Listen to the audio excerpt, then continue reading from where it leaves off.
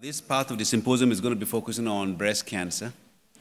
So we're going to have a force detour of breast cancer for the rest of the day. But before that, we're going to have the keynote speech. And I'm going to be introducing the moderator of the keynote speaker.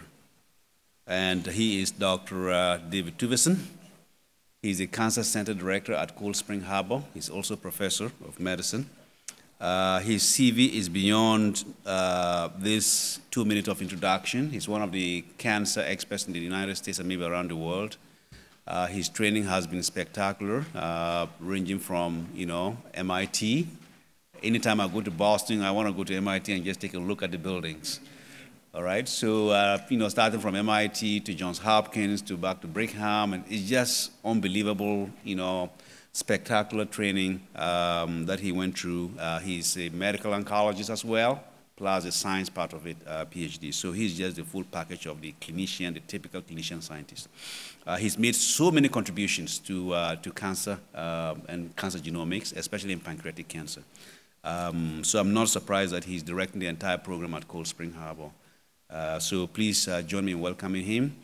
He's my partner in this symposium. He's the co-director of the symposium between Downstate and Cold Spring Harbor. So please join me in welcoming him to introduce the keynote speaker. Thank you. Thank you, Mauro. That was overly generous. And thank you to you and to Laura for really doing the lion's share of organizing this symposium. It's the 8th one, which is a terrific accomplishment. So we're all very pleased that Professor John Carpten accepted our invitation to be our keynote speaker this year. Dr. Carpten is a world-renowned geneticist, studies familial causes of cancer, and has made seminal observations in a variety of cancers. So he went to Lane College, I learned yesterday, in the Mississippi Delta, and from there to Ohio State for his graduate work. He's still recovering from a very bitter loss in college football, but it's 2 months out, so he's probably fine by now. I grew up in Ann Arbor, so I'm used to losing. So John, after he did his PhD work at Ohio State, did a postdoc with Francis Collins, one of the most impactful and influential geneticists of our generation. And after his work at the NIH, John worked at TGen in Arizona, and then was hired in 2015 to go to USC, where he is the Associate Director for Basic Science in their Cancer Center. As I said, John's worked on links to cancer in different populations, particularly ancestral links. And so he has identified polymorphisms and alleles which are causal in multiple myeloma, breast cancer, prostate cancer, the list goes on and on. And we were lucky yesterday to have him speak at Cold Spring Harbor to be our Roy J. Zuckerberg speaker. And so we really got to spend much of the last day with John learning from him. He not only makes discoveries in his own lab and helps his cancer center do well at USC, he contributes a lot at the national stage. He's the chair of the NCAB, which is a very influential advisory board to our government on anything involving cancer. And he has a lot of ideas that he wished he had enough time to work on himself, but he just sort of shares his ideas so that other people can run with them, which is really the sign of a scholar. So we're really excited to hear from John today. He's going to give us a different talk than last night because he likes to keep everything fresh for himself. Also, this is going to be very sciencey, he tells me, and it's about cancer genome heterogeneity, and so we're really looking forward to this. So let's give a warm welcome to Dr. Carpten.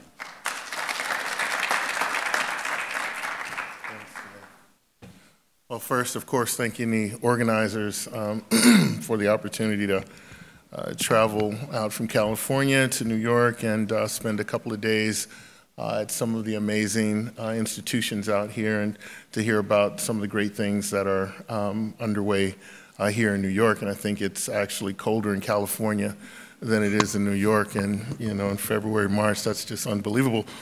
So for one of the few times I said I was happy to get out of California with the rain and snow.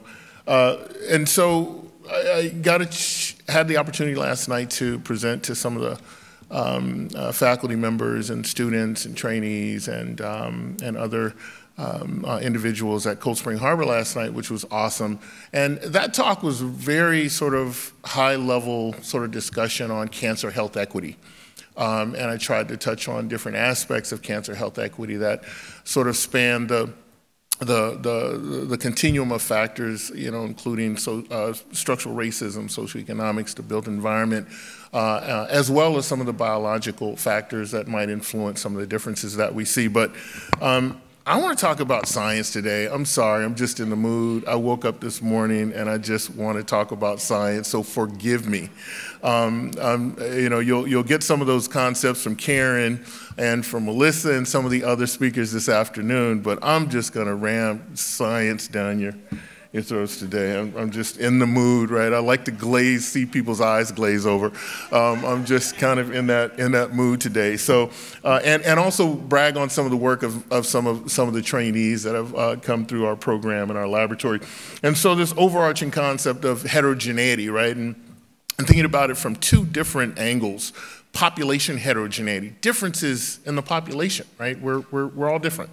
And then the cancers themselves, right? When you look at a cancer, right, it's not just one group of cells that are all identical. It's an amalgamation of different cells and features. And so, this whole concept of the impact of heterogeneity and how the limited understanding of both population and cancer tumor heterogeneity can blur, right, some of the important insights into cancer development and progression, preventing our understanding of the broader and fuller context of cancer. Again, limiting optimal and most effective approaches for management for all people. I think over the last 15 or 20 years, it's been amazing to see the advances and and it's been really encouraging to see so many people getting into this field. But what I caution people is that we're not just trying to look for differences. Of course, the differences are important, and that is part of what we're doing. But by learning, right, by studying diverse populations, that information helps everybody, right? And so that's what we're really trying to get at here. And so I'm going to first start off with some of the concepts around population heterogeneity and how that can feed into some of the biology that we're studying. And then I'm going to walk through what I think is a really cool vignette on tumor heterogeneity, how the tumor cells are different. And when you study a diverse population, you might actually find differences in the tumors and the way the tumors grow in individuals across different racial and ethnic groups.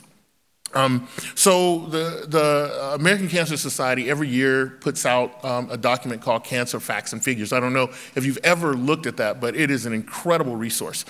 This guy, Jamal, he has done this for decades, and it is one of the most he's my hero. It's one of the most incredible documents. It's so full of information.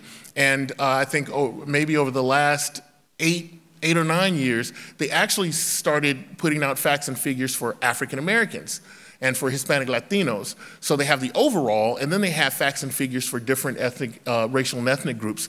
And within, for instance, the African American facts and figures, they include a table like this where they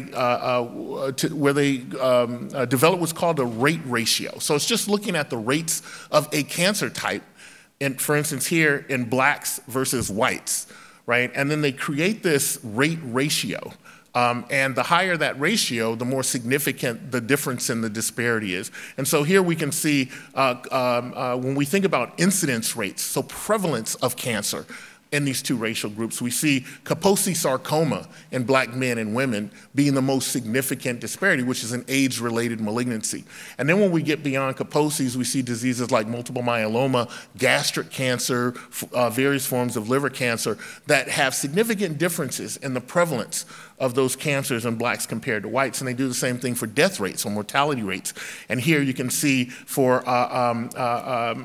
black men, we can see stomach cancer, gastric cancer, prostate cancer. We've all heard about the issues with prostate cancer, larynx, and multiple myeloma.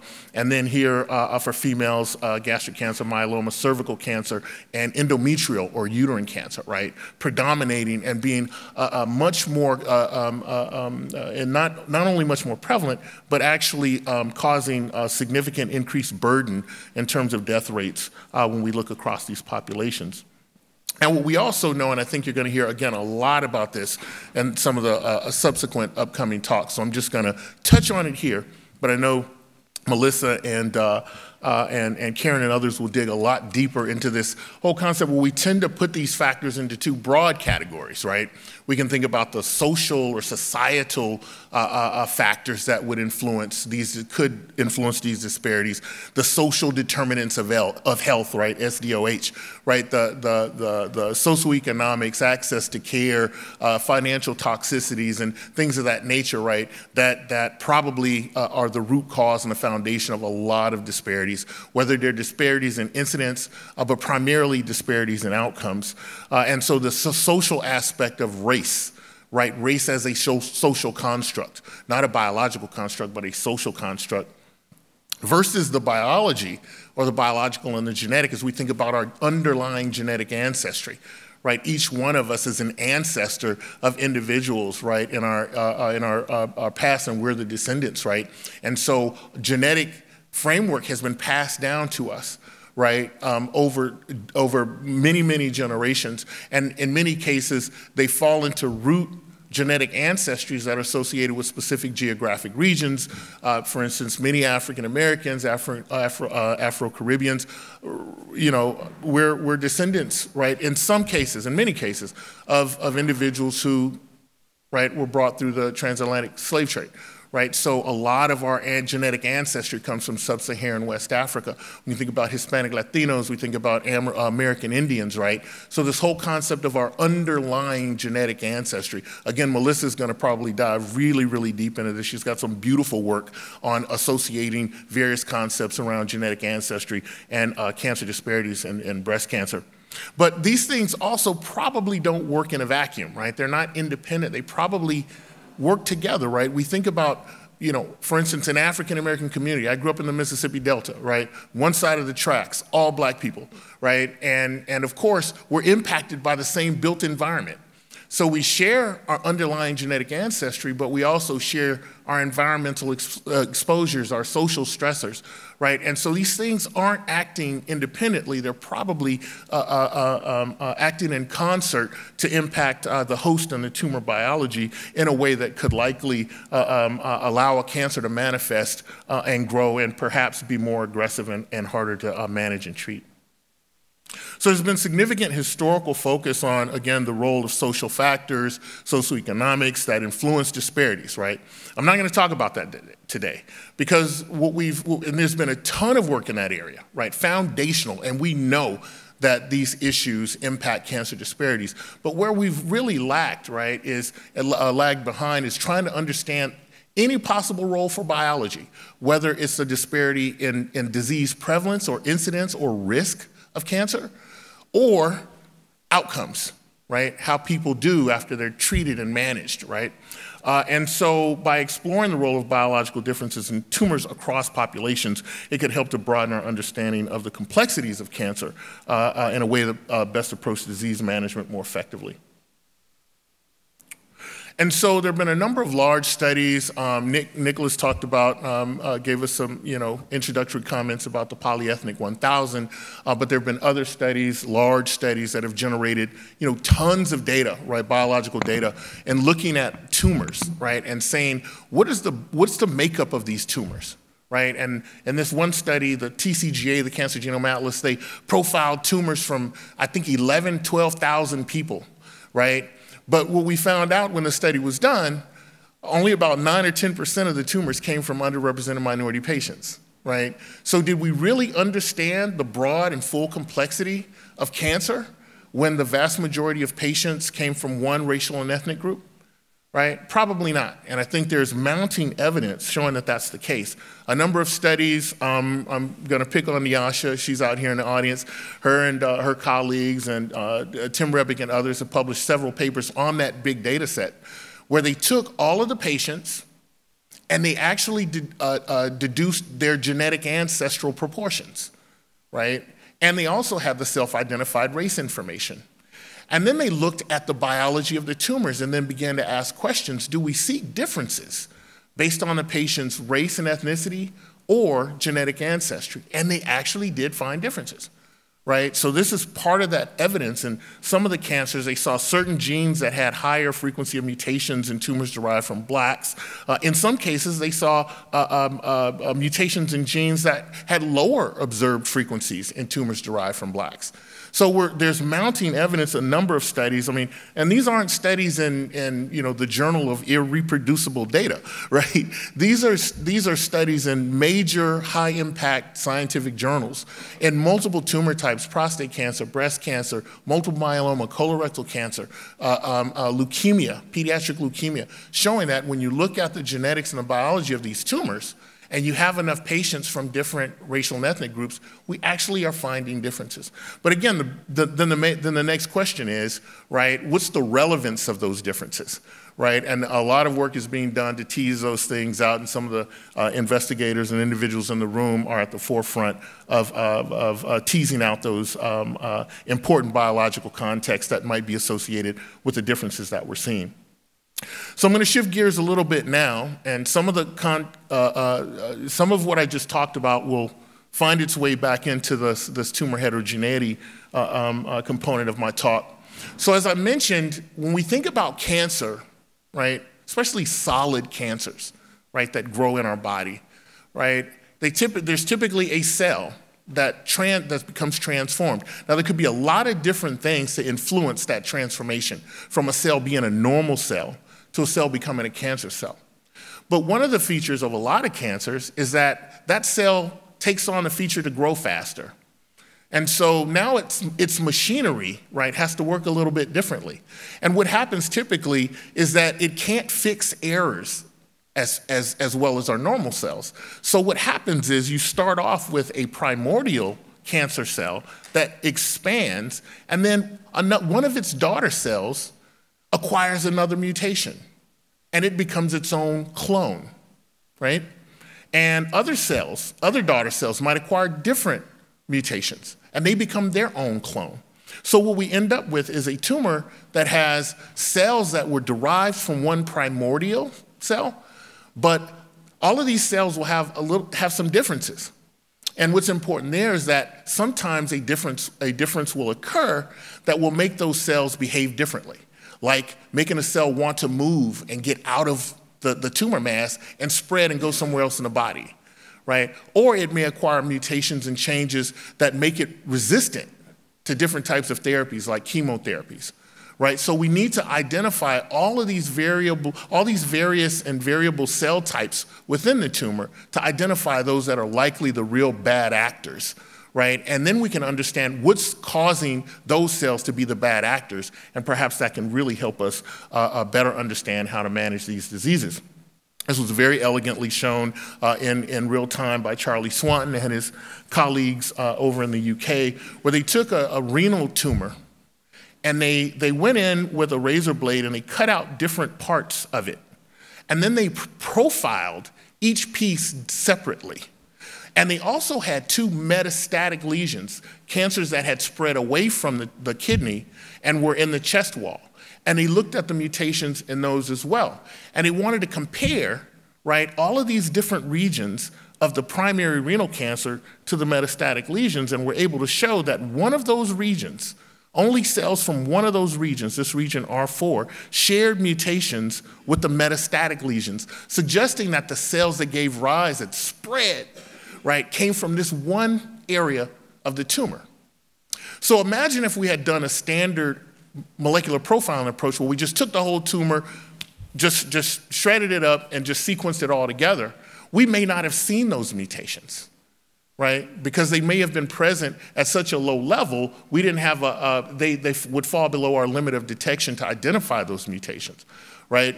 And so and they were able to build out a phylogenetic tree of how the primordial clone probably arose, and then how the different clones, right, manifested in that particular tumor all the way out to the metastatic lesions, and they were able to show the same thing at the gene expression level. The other thing that's important about these tumors, or these tumors that get cut out and removed, right, is that it's not just cancer cells, right? The tumor is growing in the context of an organ or other tissues, right? And so there's this mixture of various cancer cells and various normal cells, or I'll say non-cancer cells, like the fibroblasts, the stromal cells, the vasculature, right? All of the blood vessels, right? They're feeding the tumor oxygen and nutrients to grow, right? And more importantly, the immune cells, right? The immunological response against the tumor, right? And so you have this sort of, amalgamation of various cell types, right? And so when we use these technologies sometimes where we just take the tumor again, we crush it up, and we sequence all of the analyte together, right? We're looking at this mixture, right?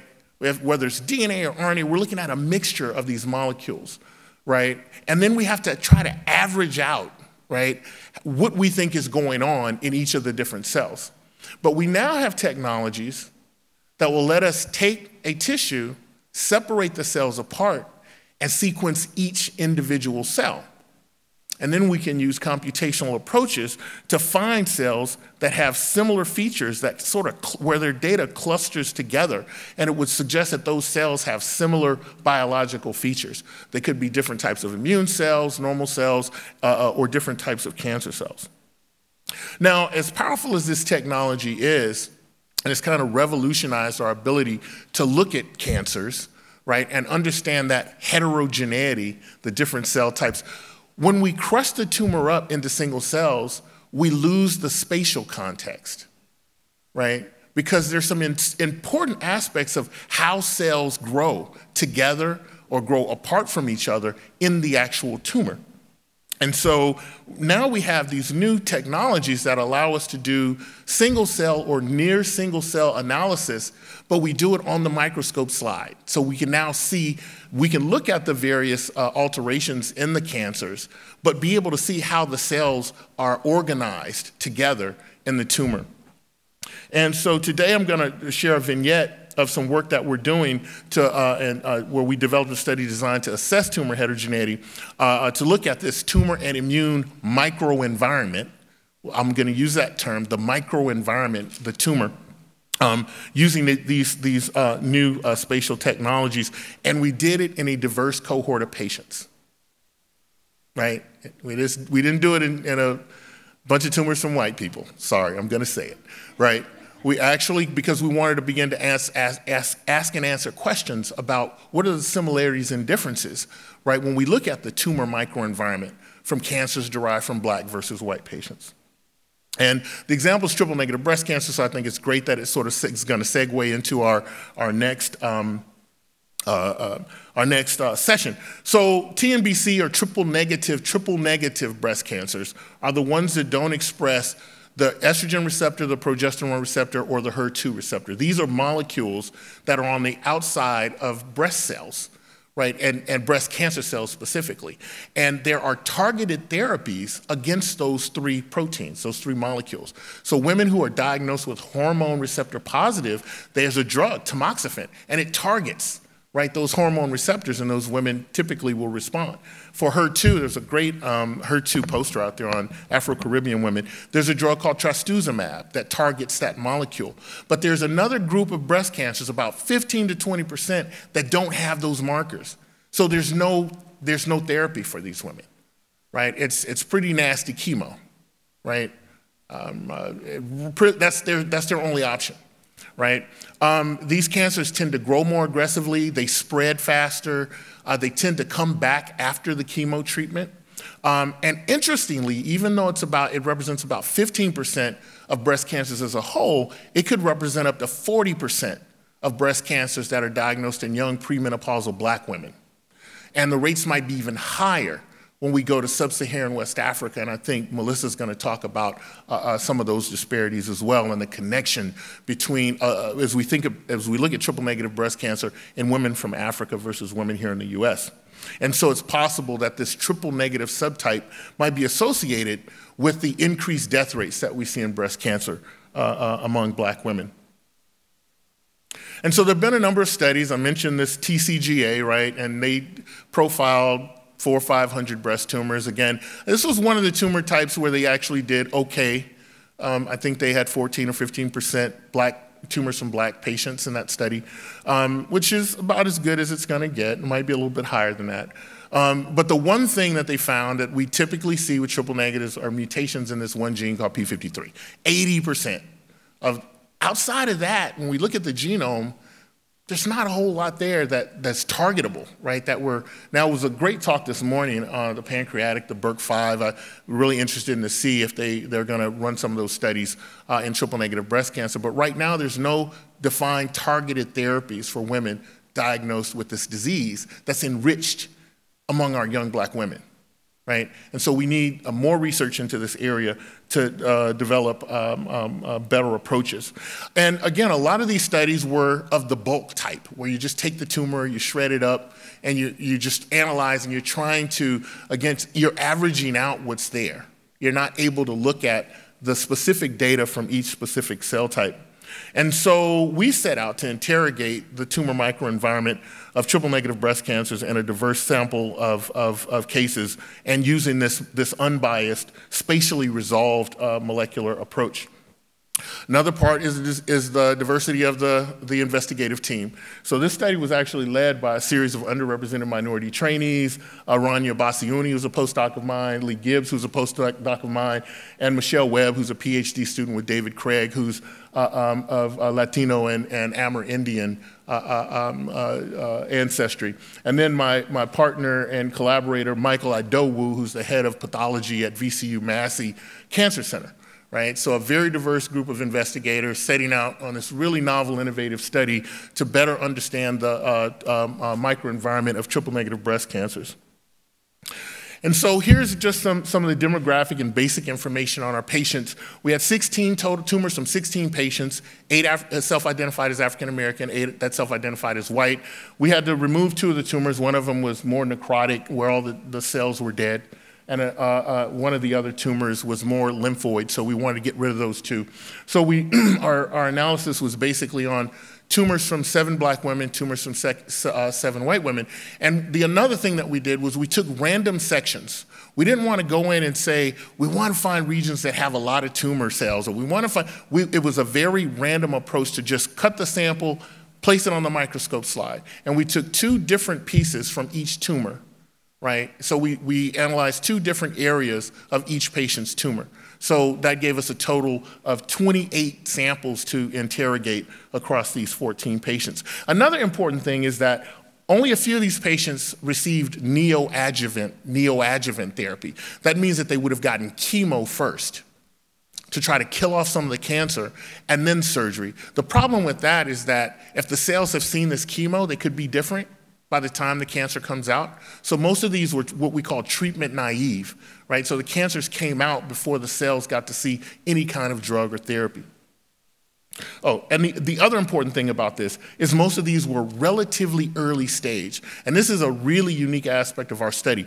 Most of the studies, particularly in triple negative breast cancer, are done in high-grade tumors. The tumors are stage, high grade, high stage. These were early stage, and this was really important for us because we're trying to see what's going on in these tumors before they get a chance to really take off and go rogue, right? Maybe some of the things that we find in these early cancers will shed light on what really causes these tumors to be bad, particularly in young black women. I don't want to spend too much time on this, other than, we use these special microscope slides. We take tissue, we place them on these slides, and then this is the unique aspect. We're building up these sequencing libraries off the microscope slide, and each one of those fragments actually has a molecular zip code. So when we generate data from that piece of RNA, we know exactly where it mapped on the microscope slide. So when we overlay that on the tissue, we can see which cells, right, that data came from, right? And when we begin to look at the different types of cells, we can generate these clusters, and we can see the different types of cells based on their molecular states, where they are and how they're interacting with each other, and whether or not there are patterns. Again, I don't want to spend too much time here on but we have really good resolution here at 55 microns per feature. There are about 5,000 of those features in each one of these regions. So we're able to really get high resolution. So each one of those features, we're generating data on probably 2 to 10 cells. So it's not single cell, but it's getting pretty close to that level of resolution. These are just some of the sequencing statistics, which shows that it was a really, really successful experiment. We generated high quality data that we could then take into our analysis. Then we're able to use these bioinformatics tools. Many of these tools were prepared to use the kind of analysis I was talking about earlier, where you just take the tumor and you just shred it up and right? And you're trying to average things out. But here, because we're almost at single cell resolution, we're using these tools and we're getting high quality information on the likely cell type that we're profiling across the microscope slide. And so we use these tools to determine if we have a cluster or a group of cells, are these likely tumor cells? Are they likely normal cells? Or are they likely immune cells based on their transcriptional states or molecular states? And so the first thing Rania and Lee did was to just look at each section independently, and we were able to take, for instance, what's called an H&E section that the pathologists create for us, and essentially they can go in and take a pen and mark and say, this is all cancer, and this is all fibrosis, right? You can see the dark is the cancer, and the light color is just fibrosis.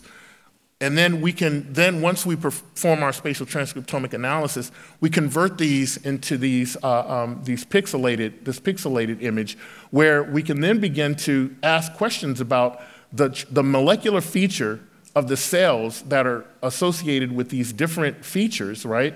And say, are these likely tumor cells, stromal cells, or immune cells, right? And so you can't do this based on the current approaches. You can use tools that will try to proportion out that information, but here we can actually see it, right? And live and in color. And we can actually use these tools and get really close and almost draw the exact same type of image that the pathologist can draw. We're not going to replace the pathologists, right? And we're hoping to bring them into this. I know sometimes they see this stuff and we need our pathologists, but this is allowing us to see things at a very different level of resolution. I talked about the tumor heterogeneity, how all the tumor cells aren't the same. This is a really interesting example of that. So we have this region that has high tumor purity, these regions in red, right? And remember, I showed you this is the fibrosis, and you can see that those genes, these are not tumor cells, right? Now, when we look at the clusters, if you look at this region, there's a green, a purple, and a yellow. And it means that there's 3 different types of tumor cells growing in that region, right? And the interesting observation was that this cluster 6, the purple cluster, actually is enriched for genes associated with a process called hypoxia. And hypoxia is where cells can grow with almost no oxygen. Now, these are cancer cells, but they're able to grow, right, and feed themselves, right, without access to the vasculature. So they're not getting oxygen. They're making their own nutrients by eating the molecules inside themselves, right? And so the interesting thing about these cells is that they're growing away from the blood vessels, which means they likely won't have the same access to, for instance, a chemo, because the chemo is going to come through the blood vessels. And the immune cells come through the blood vessels. So they're away from the blood vessels and the immune cells as well. So this is a really amazing observation. And the interesting thing is when we look at bulk RNA-seq data, we really don't see this pattern because it's buried in the data, right? And so we're really excited about these observations. I'm going to come back to that. So we can do really amazing analyses and identify marker genes associated with the different clusters. And again, map them back and show how different marker genes and pathways and processes are expressed in different populations of cells on each tissue slide. We can also do really cool stuff looking at the immunological sort of a framework of these cancers. And so here, looking at the region that has a high immune score, suggesting that here's where we see immune cells populating this particular tumor bed, and we can also validate that using gene sets associated with inflammatory responses. And Dave brought up something earlier in asked the question to one of the pancreatic, during one of the pancreatic presentations about tertiary lymphoid structures. Right? And so in this particular sample, the pathologist came back and said, okay, this is tumor, there's some fibrosis in here, but this looks like what I'm going to call a dense lymphoid infiltrate, just a region with a lot of immune cells. And we could use estimate again to show that there was a really high immune score in this particular region and a low tumor purity score. So there's this bed of immune cells, right, that are growing inside of this tumor. And when we dig deeper into this region, we can then begin to ask questions. What does this really look like? What's the structure of this feature? And Dave, again, introduced this concept of the tertiary lymphoid structure. And these are like little lymph nodes that are starting to form inside of the tumor.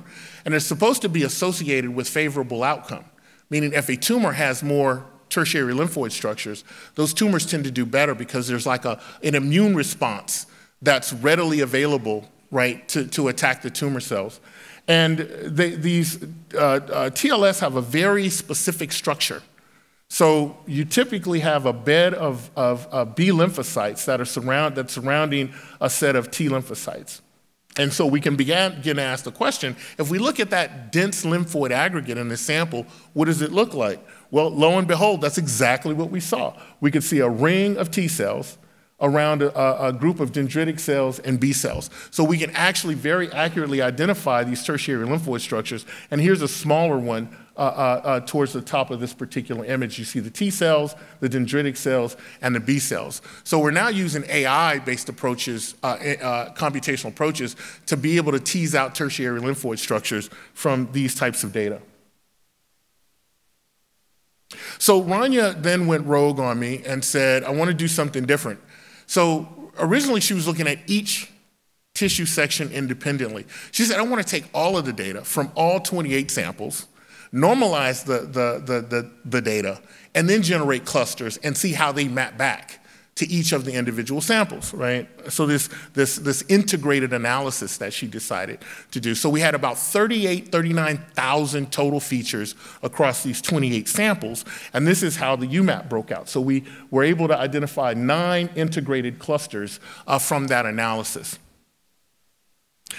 And what was another striking result is that we found features from every cluster in every section, which would suggest that there is a conserved cellular architecture in triple-negative breast cancers, right, across racial groups, which was one of our exciting discoveries.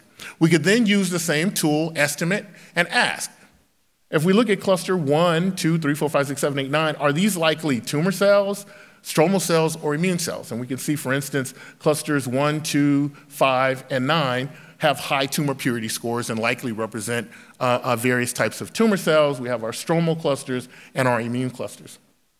We can then take that data and identify marker genes that are associated with each of those 9 clusters, and then also begin to ask the question, what are the molecular pathways, right, that are associated with each group of tumor cells based on the clustering analysis?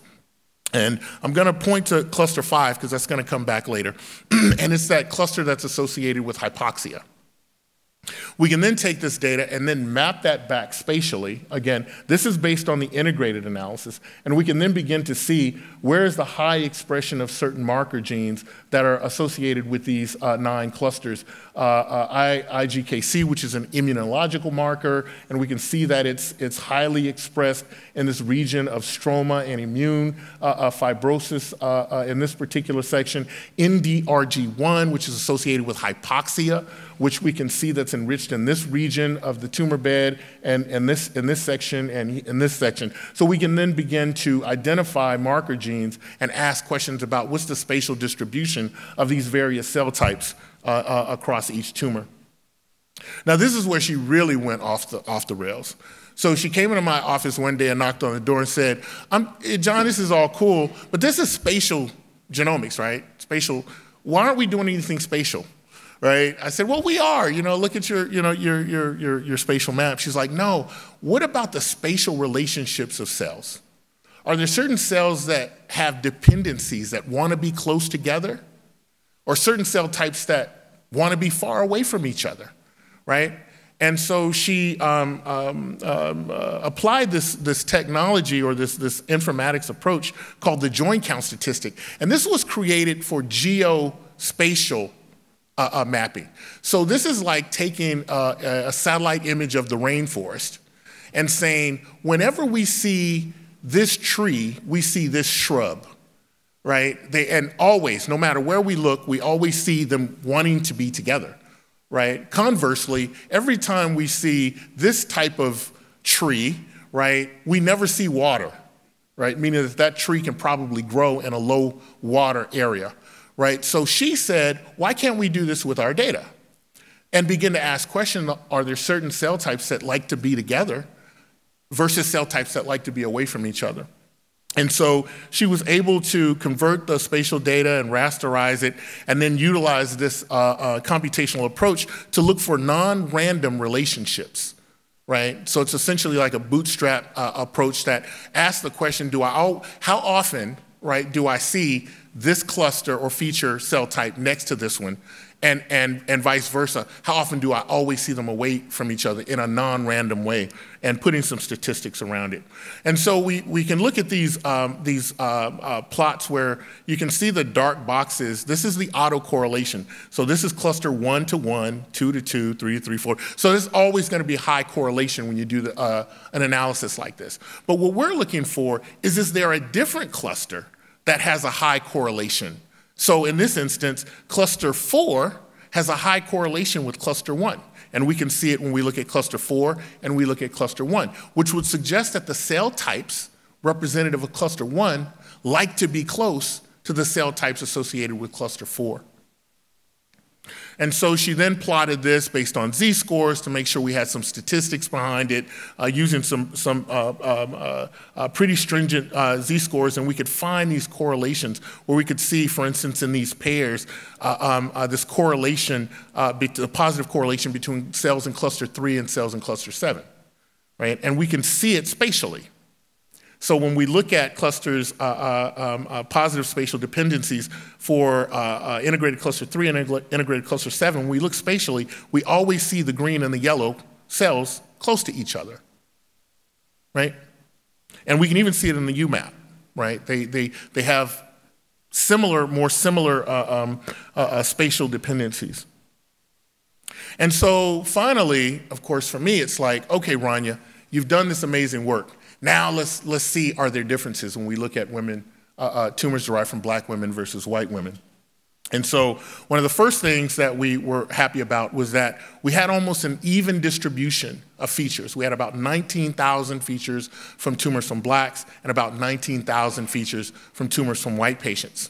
And so what she did was she asked the question, if I look at the total number of features in each cluster for blacks and whites, do I see a difference? And lo and behold, two that jumped out at us. One was cluster 5, where we see the significant enrichment of features from cluster 5 in tumors from black women compared to tumors from white women. And remember I talked about cluster 5, it's this cluster associated with hypoxia, right? These tumor cells that can grow without access to oxygen, right? And they're probably growing away from the blood vessels. We also saw an increase in features in cluster 3 in tumors from whites versus black, and this is an immune cluster, right? So there's this interesting observation here. These really bad cancer cells, these hypoxic cells, are enriched in tumors from blacks, and the immunological cells, right, tend to be enriched in tumors from white women. Again, these are early stage triple-negative breast cancers. We took this again a step farther and did the spatial analysis, and again this is just a section that has a tumor with high tumor purity, high enrichment of hypoxia, and when we looked at all the features from tumors from blacks and whites, we saw a significant increase in enrichment in these hypoxic tumor cells in tumors derived from black women versus white women. We could also take this deeper on the immunological side and use a tool that was designed to take bulk RNA-seq data and try to determine the various proportions of immune cells in that sample. But again, we've got data on just a couple of cells, right? So we can have higher resolution and a better understanding of the likely immune cells that are within each feature.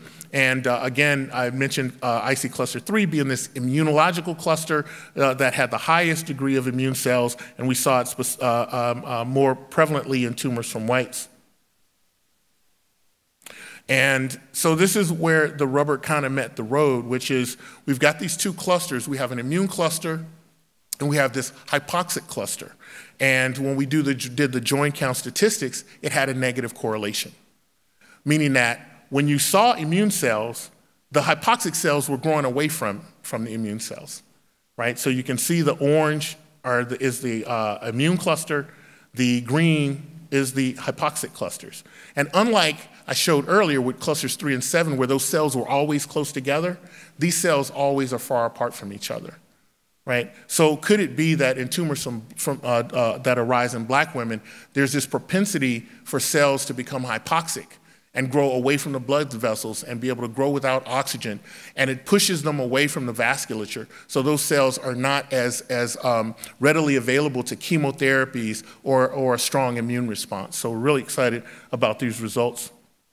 And then finally, we were able to get the survival data on our patients, and we were able to show that tumors that had high hypoxia marker, NDRG1, those patients had worse outcomes. And the patients that had high IGKC, which is this immunological marker, those patients did better. And she was able to validate that in an independent, publicly available data set of RNA sequencing data. And she was able to show very similar correlations. High immune marker, better outcomes. High hypoxic marker, worse outcomes. And then she looked at the ratio. Tumors that had high hypoxia, low immune, and those women did worse of all, right? And so this is kind of an interesting pattern that we're able to tease out using this particular technology that we probably wouldn't be able to tease this out using some of the more standard approaches for profiling tumors. So in summary, novel spatial transcriptomic technologies provide a new approach for assessing and measuring tumor heterogeneity and tumor immune microenvironment in cancers. Spatial transcriptomics has revealed a conserved cellular composition and spatial architecture in triple-negative breast cancers within this diverse cohort of patients. Molecular annotation using these tools like estimate and gene set enrichment can clarify the cell type structure and transcriptional states of cells within the triple-negative breast cancer tumor and immune microenvironment.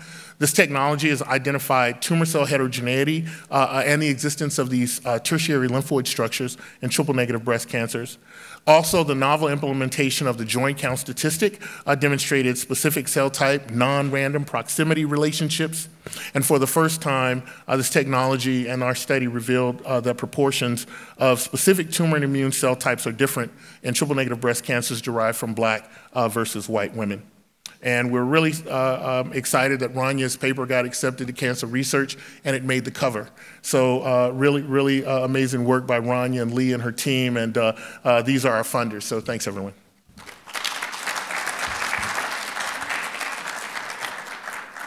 I don't know if there's time for questions. I see Antonio's hand go up.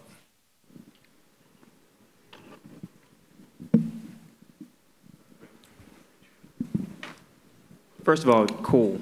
I'm sorry, this is cool. I told you I was just in a science mood today, man. It's cool.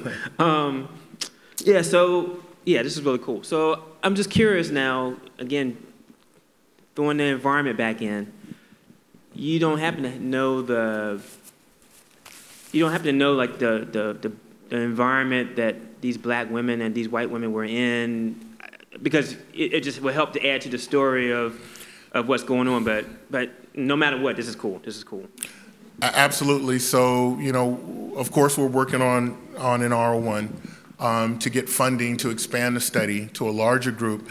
Now we have marker genes that we can look at, so we don't have to do this now, right? We can just look at the marker genes in a large cohort of patients from the same area, from the Virginia, Richmond area. And be able to possibly collect geocoding data to look at zip codes and map that to environmental exposures,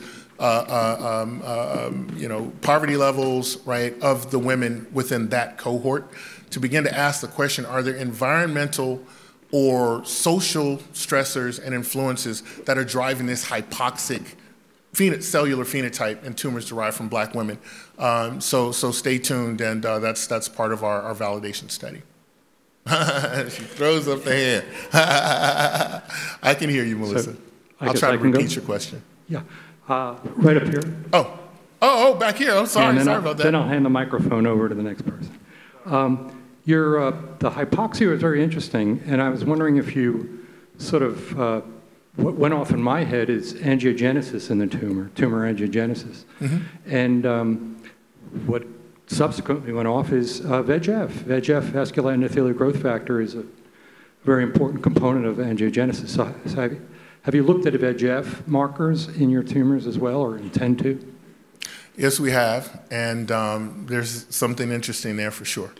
And so you definitely think about the vasculature, right? There could be some really interesting about the vasculature. Now, what's causing that is probably more interesting as we think about the extracellular matrix, as we think about high density breast versus low density breast tissue, right? As well as obesity. Right? So these are some of the things that we're looking to correlate, but we're only going to be able to do it when we have a larger data set. So again, we can look at these markers now. Now that we've made this discovery using a more unbiased discovery-based approach, we can say, okay, here are the 50 markers, right, that we want to look at that can help us ask and answer those types of questions. So yes, there's definitely an angiogenic component to this. I'm going to keep it short because I don't want to eat into my own time. But we can connect at any time. We have some correlating data. But one of the things I wanted to ask was, well, two. First of all, triple-negative breast cancer subtypes. So do you know whether or not there was a bias in the subtypes of triple-negative breast cancer? And then secondly, did you measure genetic ancestry? This is the first time that I realized that the cohort was from Virginia. Yep. So I was wondering, for your African Americans, do you have any information about their genetic background? Yeah, absolutely. So the good thing about this particular study, this discovery study, we did get base level data, right? So we are trying to figure out how to do the ancestry. It requires creating these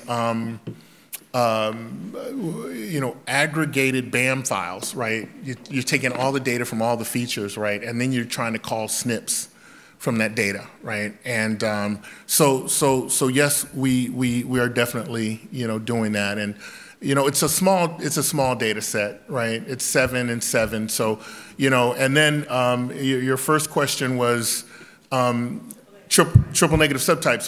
Were you a reviewer?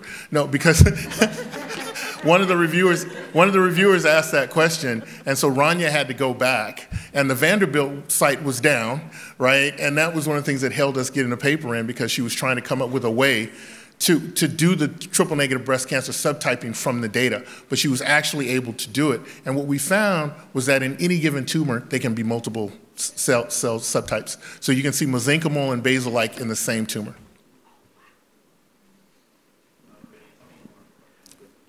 Yeah. Do you know anything about any temporal formation of those patterns?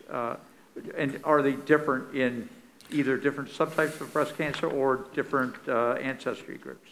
Yeah, the temporal, we've really focused on the triple negative breast cancer, so we haven't looked at any other subtypes. I don't know if I want to be honest. I think it's important to have some focus. And so we'll continue to focus in that area. So there's the temporal aspect. I would love to do the longitudinal studies, right, where we have tumors from treatment-naive women and then follow those women over time. And if the cancer comes back, right, get another biopsy and see how the microenvironment changed. And whether or not, for instance, in the relapse tumors, do we see an even greater enrichment of hypoxia, right, in those tumors? So those are the types of studies that we want to do. That's really hard to do, to be able to get that kind of material, but I think it's definitely something we want to try to attempt. Hello, thank you for your presentation. It was amazing. I do have a question. So the observation that the increase in highly hypoxic cells is negatively correlated with the increase in immune cells is quite logical, right? Because if you have a highly hypoxic environment, the immune cells cannot infiltrate. Right. So actually, it's the one thing that leads to another. So my question is, did you think about examining the expression profile of these hypoxic cells? Because I guess that would be the key, to see why some cells are so much predisposed in specific population groups to be highly hypoxic, and that would lead to in the immune system not being able to get them, to do anything with them. Yeah. So, No, it's a great question. Thank you. Essentially asking, or first stating, right, that you have the hypoxic cells and they tend to be distanced away from the immune cells. And so the question is why, right? I think one is just physicality, meaning the hypoxic cells are growing away from the vasculature, right? So the immune cells are coming out of the vasculature, right? So they're gonna have a harder time getting there. But what's interesting is there's this, it's almost like a barrier of sorts. So one can begin to ask the question, are the hypoxic cells emitting some type of cytokine signal, right, that's also preventing, right, an infiltration of the immune effector cells into that area of the tumor that, right, that's comprised of hypoxic cells. So those are some of the downstream things that we're trying to explore, looking at the cytokine profiles, right? That's where I would start. So this is on. Okay. Yeah, about the hypoxia again. You know, when you can't deliver oxygen from a vascular system that I believe in tumors, if you agree with this or not, is sort of messed up. It's not a very good system. It's leaky and the like. So if you're not getting oxygen in and you want to deliver chemotherapeutics via the vascular system, you can sort of assume that maybe your chemotherapeutics are not getting into the tumor as well. Yeah, I mentioned that.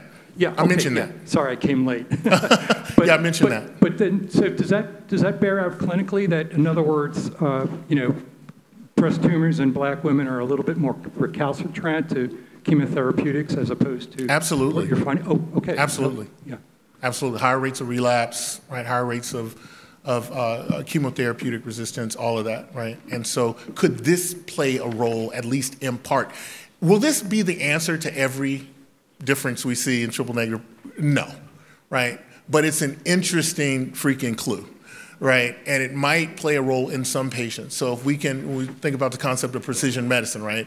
So can we use markers associated with hypoxia to identify a group of women, right, where we know chemo is not likely to work, right? And can we come up with improved approaches? And maybe these women might be more responsive to radiation therapy, right? That's another thing that...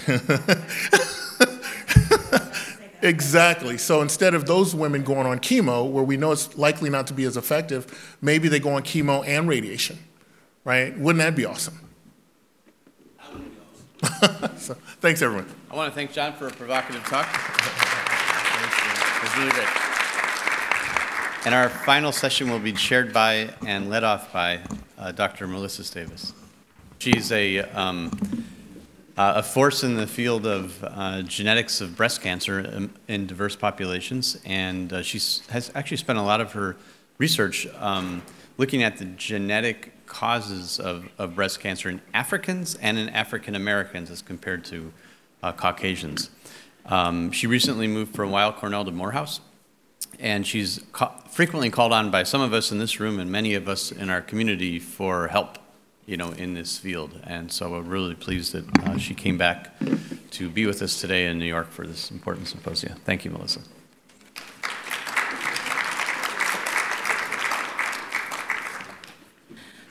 While we're getting set up, first of all, thank you for the invitation. Really excited about this session, and I'm going to get around to introducing some really dynamic partners on my panel. Also, I just wanted to say I got my Ph.D. at the University of Georgia. And as Dave just mentioned, John got his Ph.D. at Ohio State. And he just came off a huge loss, and, well, go Dogs.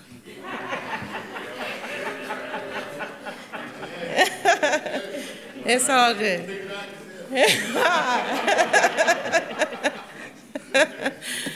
We're ready? Okay. So resolving race versus ancestry and breast cancer disparities. So first of all, John is really hard to follow, but he actually set me up pretty well. These are my obligatory disclosures. I'm not going to spend a lot of time talking about the rationale because I think you guys have probably heard a lot of that today, and I want to get to my science as well. But we certainly want to acknowledge the fact, as John mentioned, that there are multiple factors that lead to this disparate outcome of mortality differences in all diseases generally. And I think that it is important that we recognize we need to work together to find that intersection of why we see differences. I had the pleasure of giving my predictions of what will be the hot topics in 2023 around cancer disparities research. And I'm going to talk about a couple of them today, one of which is oncologic anthropology, which is a term that was, it came to be from Dr. Lisa Newman, who's my research partner and chief of breast cancer, breast surgery at Newark Presbyterian Hospitals. And then I'm going to talk a little bit about ancestry-related genomic diversity within our cohort, which is from the International Center for the Study of Breast Cancer Subtypes. So again, this is just the outline of what I'm going to talk to you about. I want to skip through that because I want to get to the good stuff. So here's the problem. Breast cancer mortality rate is 40% higher for African Americans than white Americans in the United States. But that wasn't always the case. So here what I'm showing you is a map of the sort of percent of poverty county by county in the United States. The more red the county, the more high the poverty rate. If I were to also show you a map of where our African American population is also most dense, you would see that it correlates, especially around the Black Belt region of the United States, which is that area around the Southeast. But if you look at the mortality rates for both prostate and breast cancer, from actually the publication that John mentioned is also now taking a look at where patients live, so whether they lived in poor or affluent counties. And so if this was really only about socioeconomic status or social determinants, then we should see some resolution where Black patients who live in affluent counties and don't suffer the same barriers wouldn't have the same level of mortality, and that's not necessarily what we see. In fact, affluent Black patients still have a higher mortality rate compared to white patients who live in poverty, because we don't necessarily have a monopoly on poverty. Also, what we recognize here is that breast cancer disparities didn't even exist prior to the early 1990s. It didn't matter if you were Black or white, poor or affluent, you had the same opportunity to survive. We started to see the emergence of disparities based on advent of some of the targeted therapies that John mentioned, which is for endocrine receptors, ER, HER2, targeted therapies became standard of care. And so we see this stark decline in the mortality rate in white women that does not necessarily get reflected in the Black population until much later, and we still see this persistent disparity. So this is our why we're studying this. So I really got into this sort of distinction of tumor biology during my postdoc at the University of Chicago, where I worked with Dr. Fumio Lopade and Sarah Gellert, who were co-leaders of then a very innovative concept of interdisciplinary cancer disparities. So they had an institute there. One of the things that we wanted to see is within our UChicago healthcare system, if we also saw this disparity, because of course in a singular healthcare system, all the patients should be treated with equity, standard of care. But we did see what the nation saw, which is that at 5 years, there was a 30% survival disparity. However, when we stratified for whether or not patients had ER positive or ER negative tumors, we saw that the patients with ER positive tumors didn't necessarily show that same disparity. But in the ER negative category, we saw an even broader disparity. So this now gives us this indication that there are different types of breast cancer. On the worst end of that spectrum, worst prognosis is triple negative. So that's a portion of the ER negative tumors that we saw in UChicago. And as John mentioned, triple negative breast cancer has a higher prevalence in Black women, earlier onset, which is also an indication that there may be a genetic component.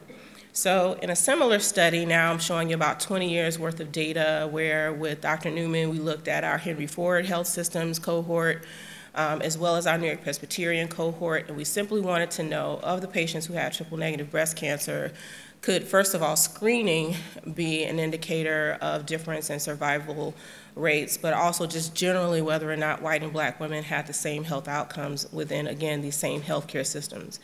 First of all, we didn't see any difference in whether or not the tumors were screen detected. Screen detected simply means that the tumor is so small the patient didn't know that they had a mass. It was identified through mammography. Usually that's very early stage cancer. It's easy to cure. So we didn't necessarily see a disparity there, which is something we could discuss later. And then we also didn't see any difference in the stages here. So when we look at screen detected versus non-screen detected, again, because screen detected is earlier stage, we see that there is sort of this higher likelihood of survival if it's a screen detected cancer, which is represented by the blue line. But when we separated for white versus black patients, again, we see this very stark difference in screen detected and non-screen detected only in black patients. And so that's interesting. Why would we see a lower survival for the non-screen detected in black women specifically compared to the white women? Now, there could be any number of reasons for this, but paramount among that could be biological differences and therefore the way treatment is actually working in these patients. And so most of my career, my adult career as a faculty, I've been trying to determine these race group differences. So the earliest work that we didn't necessarily have information about genetic ancestry. This was around the HapMap project for those of you who've been following human genetics. So before the 1,000 genomes data was available. I worked with individuals at historically black colleges like Renee Reams at FAMU, Clayton Yates at Tuskegee University. You know, these were the investigators who early on, before it became well-funded, tried to identify what is it about our particular communities that produces these more aggressive phenotypes of tumors. One of the first things that we discovered with Dr. Yates's group is that African Americans also have a higher prevalence within triple-negative breast cancer of a quadruple negative tumor type, which is represented by an additional receptor called androgen receptor. Turns out that quadruple negative breast cancer is actually even more aggressive than triple negative breast cancer. It's an even earlier onset, and we showed that in one of our first publications. Now, we've gone on to even show that race group differences in triple negative and quadruple negative breast cancer, we can identify different signaling pathways that are differential in these tumor biologies. Even some epigenetic mechanisms are distinct between race groups. In one of our papers, we showed that microRNAs had a distinct race distribution within the tumors. We could even use this subset of microRNAs to predict race in a separate cohort. That's how very distinct the expression patterns are. And again, these are in the tumors. Some of these microRNAs actually regulate the path of canonical cancer signaling mechanisms, such as MYC. And so as we look even deeper, one of the things we find is that one of these African-American specific quadruple negative breast cancer microRNAs only has clinical significance in the African-American population. And so we have this sort of conundrum at the time that we were identifying things that were specific to a minoritized group, and that's not necessarily at that time something of interest, if you will, to the mainstream of our cancer field. And so as we look at any way that you can define a phenotype, whether it's the PAM50, which is one of the first uses of genomic data to qualify or categorize breast cancer subtypes, we see a difference in that distribution between African Americans and white Americans. And then, of course, we also see a difference in the types of triple negative breast cancer between these race groups. And so, again, as John pointed out, there are population level differences in the tumor biology. And so we took painstakingly meticulous efforts to use all the data we could find in the general population, in the public domain, I should say. Now, if there is a genetic driver, some of the classical methodologies we would have used in order to identify that would have been what Marie-Claire King, for instance, utilized to identify the BRCA gene, which is to show the transmission of a molecular marker through a large family. right? So anyone in the family who has the disease has passed on some type of genetic predisposition. But we don't necessarily have that ability in the Black population because of our experiences here in the United States. We don't have this type of information. Now, GWAS, or genome-wide association studies, should have saved us, because in these studies, we don't need related pedigrees. We just have a large number of people with the disease, and we're comparing a large number of people who don't have it. And then when we see a bias in a distribution of a mutation, then we basically attribute it to that phenotype. But unfortunately, we have a sampling bias problem with GWAS studies, which is that the majority of the information came from European populations. And so we really don't have a good picture of what the distribution of any risk allele is outside of European ancestry groups. And this is the data that shows that, which is simply that the majority, over 98% of the genomic data comes from or is derived from the European ancestry group, despite that group not being the majority of the global population. The largest genetic ancestry group is only represented by like 1% of the data. This translates into clinic by the fact that our genomic panels and cancer gene panels give us unactionable results. We have a larger likelihood of having a variant of unknown significance identified on a mutation panel if you're of any other ancestry group. And so we take this global oncology approach now to actually identify whether or not, if it is something genetic, does it stem from our shared genetic ancestry. So if we look across the globe at the rate of triple-negative breast cancer, we find that the highest rates are in sub-Saharan Africa. And in fact, in any country where we can separate self-reported ancestry, whether that's African Americans in the US or Black South Africans, it is that component of the population that has the highest rate of triple-negative breast cancer. So we treat this as a very unique population, the African diaspora, as John alluded to, from the transatlantic slave trade. This is very unique because most populations, as we define them, are the result of founder populations where a migration event occurred, where a group of people moved from one region to another. Unlike the transatlantic slave trade, where over hundreds of years, millions of Africans were displaced in a very distinct pattern. And so then we have this gene flow, continuous gene flow of African genomes across the globe. So in our assessment of whether or not this is sort of a predisposition within this context of genetic ancestry, we measured genetic ancestry in our multi-ethnic cohort. We have sites in Africa, one site in the Caribbean, and of course in the United States.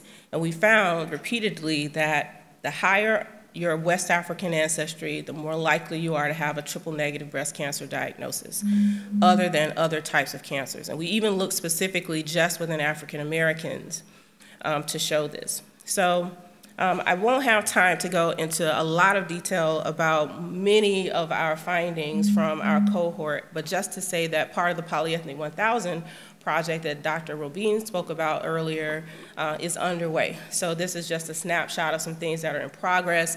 One of the things we want to determine is whether or not genetic ancestry correlates with any of the mutation signatures, those mutation signatures being associated with the types of mutation patterns that you see. So for instance, signature 1 here, represented in blue, is an aging signature. So just over time, there's a certain pattern of mutation types that accumulate over age.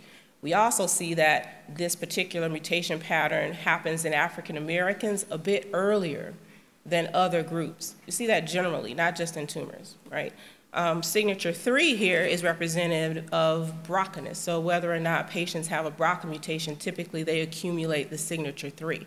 And so there are some signatures here that we see enriched in our African and African Americans that don't necessarily have an etiology yet, but we see it very strongly associated with ancestry. And we have some clues as to what we think some of those drivers of these mutation patterns might be.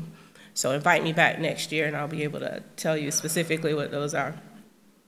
Among them, so within signature 3, some interesting findings is that we are actually seeing this sort of trimodal distribution of signature 3, where it's either a large component or there's none of it there, or there's like this group of individuals that have sort of this moderate signature 3 that is also correlated with homologous recombination deficiency. Now, this particular marker is representative of a very specific type of mutation pattern that is also indicative of whether or not patients can be treated with other types of targeted therapies, such as PARP inhibitors. And I'm going to come back to that. So we did have a landmark paper in cancer discovery where we looked at African and African American triple-negative breast cancer tumors, but defining their expression pattern. Now, before I tell you about that, I want to come back to the fact that we've done this over and over again, where we're looking at differential expression using RNA-seq to determine population differences in triple-negative breast cancer. The first time we did this analysis, we did it based on race groups. And then we compared the differences if we categorize people by race versus if we categorize them by ancestry. And we saw different patterns even then.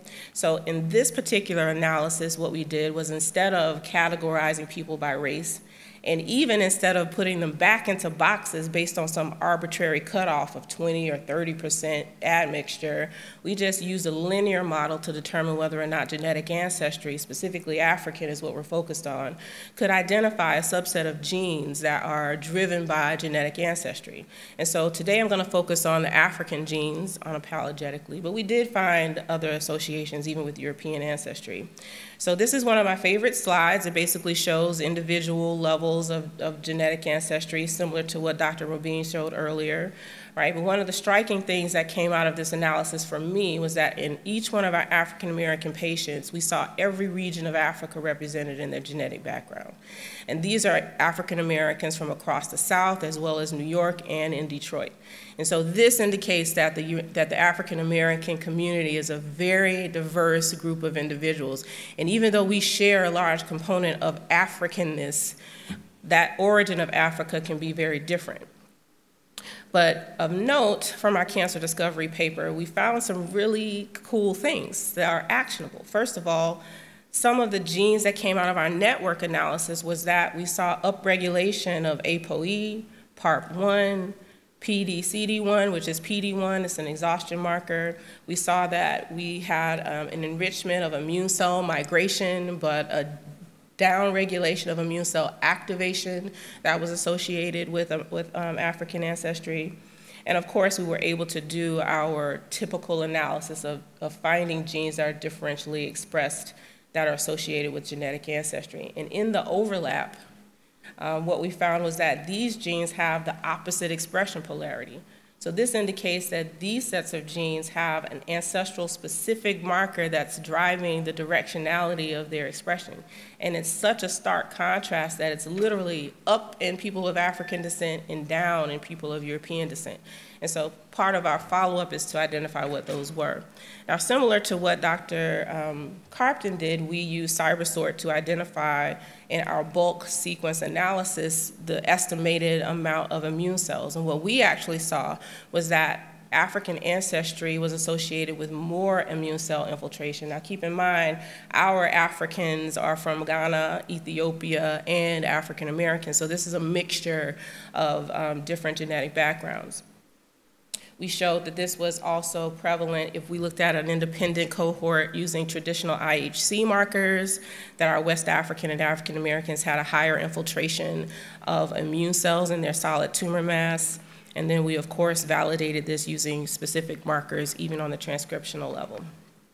Now, we don't necessarily think that this is a new finding from population-level genetics. In fact, what we know is that if we look at evolutionary studies, that people of European versus African descent can have immune cell infiltrates that behave differently, which would explain why, for instance, because I just told you that Africans and African Americans have a higher infiltration. Typically, that would mean a better outcome, but we don't see that. And in fact, when we look more carefully at the survival associated with tumor-associated leukocytes, when we compare African Americans and European Americans, African Americans do not have a benefit for that higher infiltrate. And so we think this is correlated with the tissue immune microenvironment of the tumors. We think it's related to a dysregulation of systemic inflammation. That dysregulation of systemic inflammation is associated with the Duffy null allele. Now, the Duffy null allele is fixed in sub-Saharan Africa because it conferred immunity to malaria. It normally would regulate the inflammation levels, but in people who are Duffy null, we see chronically high levels of immune, of inflammation. In fact, even though DARK is expressed, so Duffy null alleles a mutation in DARK, we know that DARK expression on the endothelial cells now is what is driving this higher infiltration of immune cells. We showed in a previous publication that the more DARK expression you have, the more likely you are to have this infiltration. And this is from the endothelial function of DARK.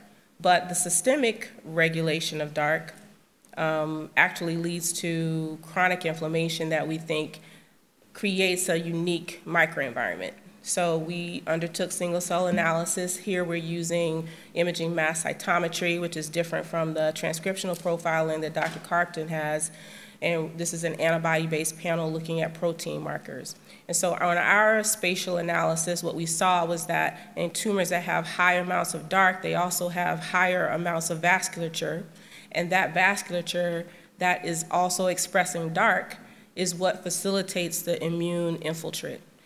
In tumors that have low expression of DARK, we don't see infiltration in the solid tumor, but isolation in the stromal compartment. When we isolate each one of those individual immune cells, for instance, CD8 positive T cells, what we also found was that our African Americans' T cells had this exhaustion marker. And so what does that mean? It means that specifically in people who are of African descent, you may have a higher amount of immune cells infiltrating into the tumor, but because of this ancestral informative marker, those immune cells are exhausted, and so they're not actually performing the duty that they should be. And so this leads us now to further characterize this DARK immunophenotype, specifically wanting to know whether or not Duffy null kind of alters the function, if you will, of what the microenvironment can be. And that's certainly what we're starting to find, which is that having a Duffy null mutation means you're more likely to have this PD-1 signature. It also means that you're more likely to have a different subset of cells in your microenvironment.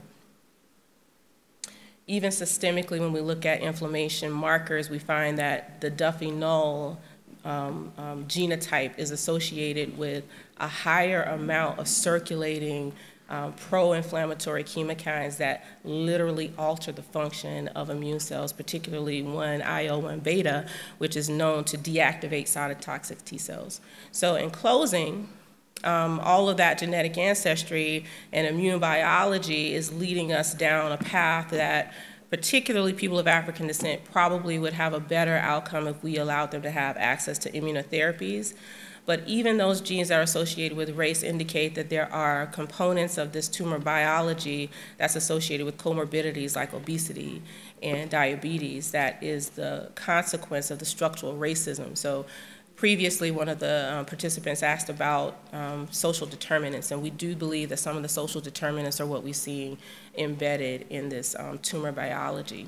Tumor biology that could even become predictive markers if we start looking at the circulating characteristics of these tumors in an ancestral informative way. So I'm going to stop here and acknowledge my group at Weill Cornell, of course, at New York Genome Center, and ICS, BCS, and all of our international partners and participants. Okay. Thank you. And without further ado, I want to introduce our next speaker, Dr. Karen Winkfield, who has both her MD and PhD degrees from Boston University, I'm sorry, from Duke University. I know, right? I just put you in a different place altogether.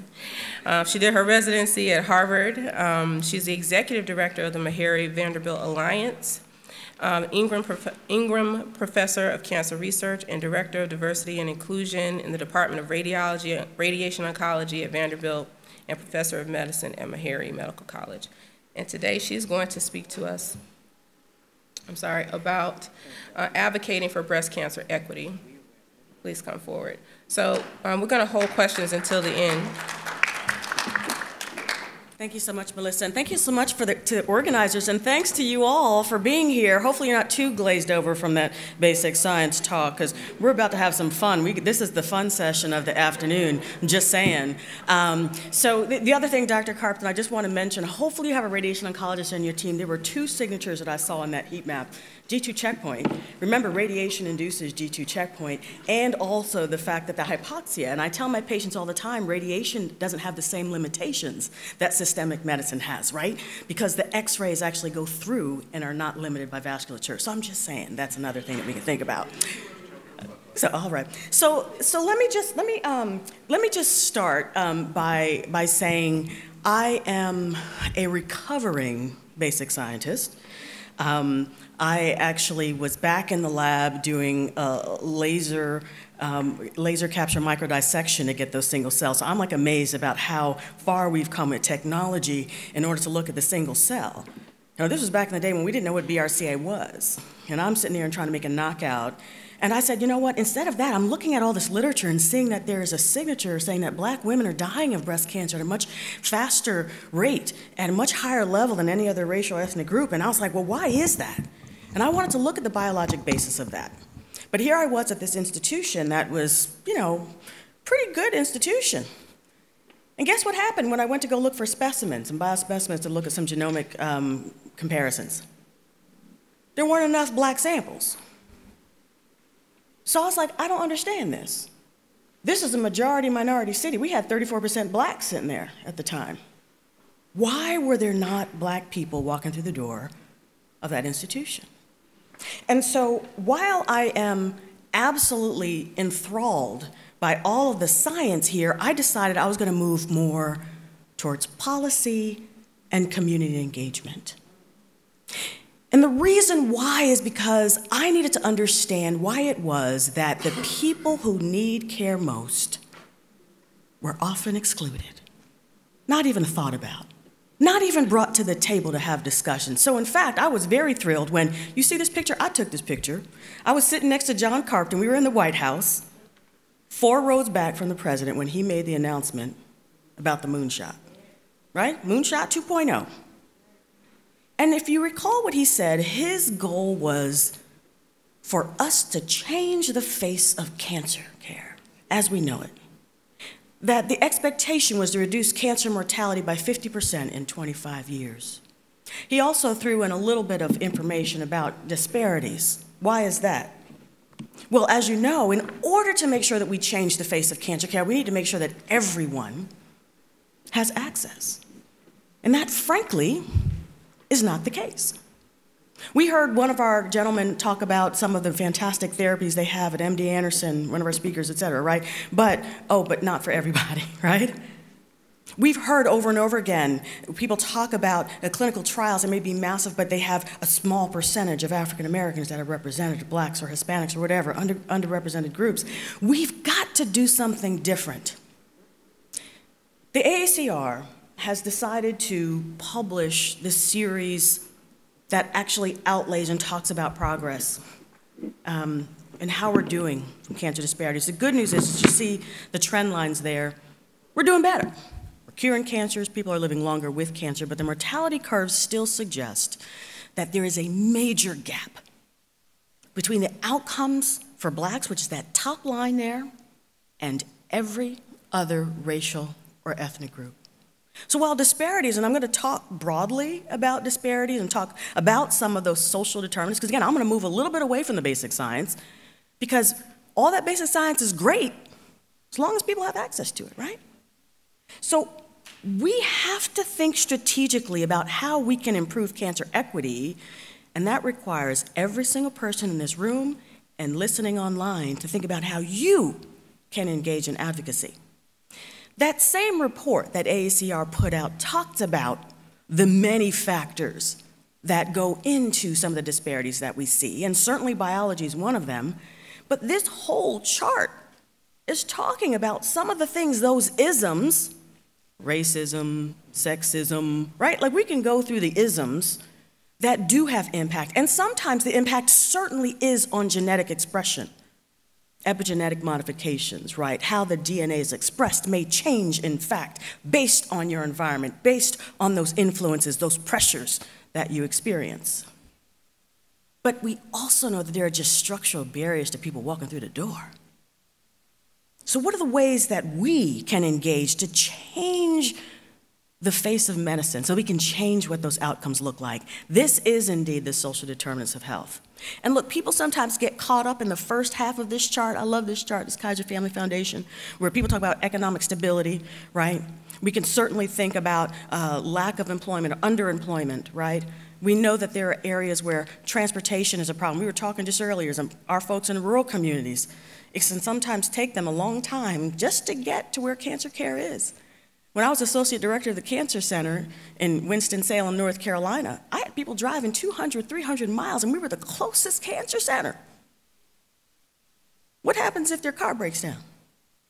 What happens if their son can't take off from work? Right?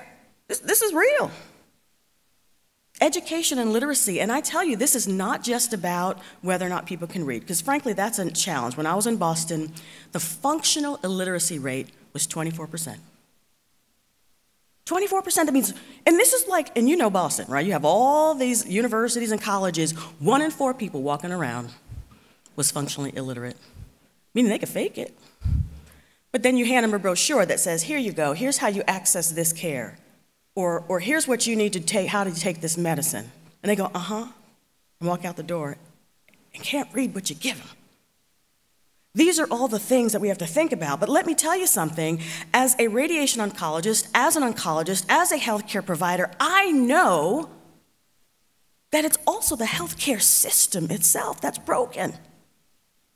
When we still have states that refuse to pass Medicaid expansion, despite the fact that there is data to show that that Medicaid expansion, yes, Obamacare, has revolutionized access to screening, has reduced death rates for cancers for the states that have enacted it, what's the holdup?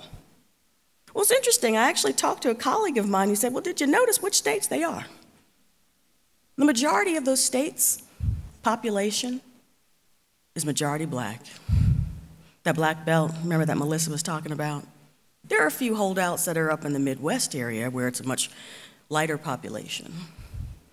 But I tell you, this is something that we have got to think about. So what are the things that we could do? How can we advocate? Well, it goes back to the concept of precision medicine. You remember, Dr. Carpten talked about precision medicine.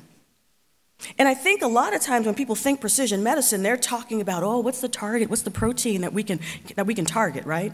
What's that gene that might be abrogated or changed that might have a pill that we can give somebody that's going to come after that disease and get rid of the disease? And that's great. I think that's an important thing, and we've got to keep making progress there. But today, I want us to think differently about what we call precision medicine. I want us to think about the social context that people find themselves in.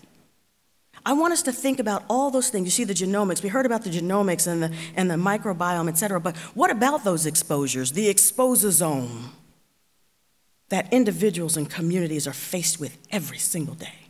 How does that impact their outcome? How does that impact their disease? These are all important things, and yes, biology is important, but you've got to think about how the community accesses care. Precision medicine must think about these communities that have been excluded over and over and over again. And while, of course, as a black woman, I have always focused my work on thinking about black populations, when I became Cancer Center Director, Associate Director of the Cancer Center, I couldn't just focus on that one population, right?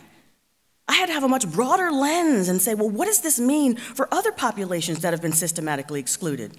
LGBTQ plus community, older adults being excluded from clinical trials, those same clinical trials that y'all want to talk about? Why is there an age limit? Or how about adolescent young adults, oftentimes the most excluded community, because they're making that transition between their parents' insurance and their own, right? And yet, we just heard that young black women have the highest risk for triple-negative breast cancer, right? They fit in that adolescent young adult. Adolescent young adult goes up to age 39. We've got to think differently about what we mean when we talk about advocacy and equity. The two go hand in hand. And I tell you, socioeconomic status is important, and I know this is an opportunity for us to think differently. Again, socioeconomic status, income, occupation, education, but when we have data that shows that children who live in poverty are 7 times more likely to have poor health, that's a problem, right? And this is not new. The Unnatural Causes documentary has been out, I think, since '97. And that's where we first learned that place matters, right? That geocode, that street that you live on may in fact present an obstacle, may be more important than your own DNA in terms of determining what your outcome is, right? We learned that a long time ago. But it was interesting because when Melissa was talking about those overlay of maps, you overlay poverty, you can overlay food deserts, you can overlay cancer incidence, you can overlay HIV, AIDS, right? That's not by mistake. That's by design. How many of y'all have heard about redlining before? Show of hands. Okay, good. Good number. This wasn't a policy that was sanctioned by the US government to essentially create ghettos, places of poverty. And it most impacted blacks because it literally was based on the color of people's skin. Not being able to get loans for homes and kind of literally creating red lines on maps that says, do not give loans to people who live in this area. So you're creating wealth gaps on purpose. You're creating those pockets on purpose. I bet you if you put the red lines on those maps that Melissa just showed, that Dr. Davis just showed, you would absolutely see the same areas. The poverty, the health disparities, it's by design, y'all. So what are you going to do? What can we do? Well, you know, my colleague and I, Dr. Nguyen, we talked about how COVID in many ways opened people's eyes. There were a lot of naysayers, because we've been doing this work for a long time, y'all. We've been doing this disparities work for a very, very long time, and it wasn't sexy back in the day. All of a sudden, with COVID and everything kind of coming up, people are like, oh, yeah, there are some differences. Yeah, we knew, right? We've been talking about it for decades. It became sexy. But I think here's the deal. We now have to take what we learned and make application, do some implementation, do things differently. Because if we keep doing the same thing, what's going to happen? We're not going to make any progress. It's really hard, though, when the social determinants of health go outside of what's happening inside of the medical care system, right? Again, I'm a physician, I'm a clinician, I see patients. And so if the medical care itself only accounts for a small 20 to 25% of the care of population health, then how do we kind of think and open up our minds and say, how can we be creative in terms of impacting the rest of the social determinants of health? This is the 3 A's, all right? I always want to leave y'all with things that you personally can do. This is advocacy. This is how we get to equity. Couple of things. First, you've got to be aware. Please be aware of the issues. Thank you all for being here, right? Thank you for being here. Thank you for understanding the social context of the populations you're hoping to change the dynamics for. If you're doing research in breast cancer, please make sure you have a patient advocate on your team, not as a bystander, an active member of your research team. Get to know the issues. What are they concerned about? What are the things that bother them? What are the things about their treatment? Because I tell you, again, those clinical trials, they didn't have black people in them, a lot of them, right? We don't even know what the side effect profiles are. Are we doing research to understand how people metabolize drugs differently? What their side effect profiles might be? These are things we need to think about. And it's really important to identify what the gaps in care might be in your community. Not just transportation, but even do we think about sexual care for women with breast cancer? That's a huge issue. And it's one that oftentimes gets pushed to the side. I can't tell you. You let a man come with prostate cancer, that's one of the first questions they talk about. So, how's this gonna, right? We got a whole entire clinic set up to help them. Just saying. Number 2, be aware. Number 2, advocacy and policy matters. And I'm not just talking about federal policy, but that's important. I'm going to share a little bit about that. State policy, remember I just talked about Medicaid, that's expansion is done on the state level. There are other things, oral parity law, a lot of our medicines now are taken by mouth. There are still some holdout states that there's a loophole where if your medicine is not given intravenously, you're being charged more money. Yeah, We know tamoxifen can change the outcome for a woman with ER-positive breast cancer. And yet, if you have a drug and you've got to pay $4,000 a month, you might be like, well, I might have to miss that one, right? Policy matters, but so does policy at the institution you're at, where you're getting your care, where you're a researcher, where you're a scientist. So think about ways that you might have an impact on the care that's being delivered and the research that's being done. That's all policy. And then the third is taking action. And again, this is where, for those of us who are providers, really start to think differently about precision medicine. It really should be personalized medicine. Who's the person sitting in front of you? And for our researchers, please make sure you have a person sitting in front of you. What's your why? Why do you do what you do? It's got to be central to the mission. And if we're saying, oh, I want to find this particular drug that's actually going to revolutionize the way that we treat cancer, please make sure that when you go to clinical trials, you insist that there's inclusive participation in that clinical trial. We can do this. We have the right. We have the capacity to talk to our sponsors in a way that says, inclusive participation matters to me, equity matters to me. This is also important to think about precision public health, and I tell you, this is a whole other thing. But again, we have scientists from all over here. And if we want to talk about disparities, we have to talk about public health. We do not have a public health system in this country. We saw that with COVID, right? And so we're scrambling now to get one back. But we still have to think about all the ways that the things that we've been talking about, all the sciences, all the omics, et cetera, how they all relate to the communities we're trying to serve, to the people who are sitting in front of us, so that we really can start to say, I want to make sure that the care I deliver is the right care. If we have African-American women with triple-negative breast cancer that have resistant tumors, why the heck are we giving them chemotherapy that's just going to make them weaker and destroy their immune system? What are we doing? Precision medicine, personalized medicine. Let's start to think differently about the way we do this. My colleagues and I polled over 80 different specialists around the country. This is several years back. And we said, okay, what are some of the biggest gaps in cancer care? What are the ways that we can start to think differently about disparities? And we got all their answers, and we actually convened a group in Washington, D.C. to meet and talk about, like, what are some of the ways that we can overcome the barriers? Because, again, this is not rocket science. This is not the first time we're talking about disparities. The unequal treatment document came out in what, 2001? All right? And there are things that were talked about there in terms of research and talking about access to care that were there. This framework was published to really look at who are the stakeholders that we need to convene. Again, think about what you might be able to do. How can you participate in this? Who needs to be at the table to think differently about equity in the way that we treat cancer? What are the medically underserved populations that we need to be thinking about? Again, not just racial and ethnic groups, but it does go beyond that. This is an important concept, so please, this paper was published in the Journal of Oncology Practice a couple of years ago. First name, last name, Winkfield is the first author. Please, please take a look, because this framework is important. Guess what the number one thing I said we need to start with? Community engagement. Community engagement. If we want to change the outcomes in terms of the disparities, the lack of equity that we see, we need to understand from the community perspective, well, where are your barriers?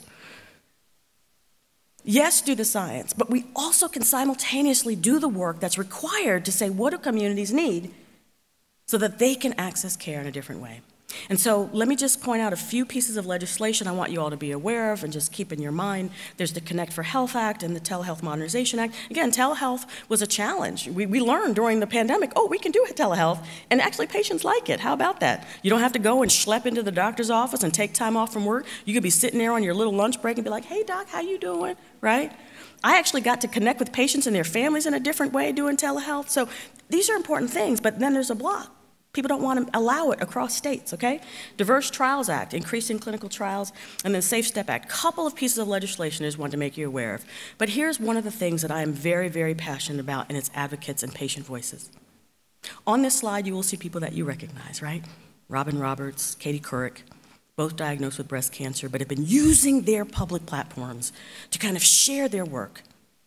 And then my friend, Monica Bertagnolli, who's the new National Cancer Institute director, who, just as she's taken on this brand new job, is hit with a breast cancer diagnosis of her own, but using her platform to share. And it's not just people who are this famous. Swag Sheila on Instagram, that's my IG girl, right? Y'all know who you, right? Julia Mauez, right? We have patient advocates who are out there using their platform, whatever that might be, to share. And then the advocacy groups. And so I definitely want to make sure that you all know that there are advocacy groups that are out there who are thinking about you. Our MBC Life, that talks about metastatic breast cancer. We all know Susan G. Komen. You saw some of them funding some of the research that's been going on here. Tiger Lily Foundation, which is founded by an African-American woman, as was the Chrysalis Initiative, founded by my girl, Jamil Rivers. Living Beyond Breast Cancer has amazing resources, even on sexual health for women, just saying. Really important to make sure these advocacy groups are lifted up to help us. This is not the job of one person, one institution, one group. This is a collective effort to change the face of what we do. So I want to thank you so much for your time and attention. This is in memoriam to my friend Lisa Laudico. She was the founder of Our MBC Life, who unfortunately lost her battle to metastatic breast cancer last year. And so I want to thank you for your time and attention, and I look forward to the panel conversation. Thank you.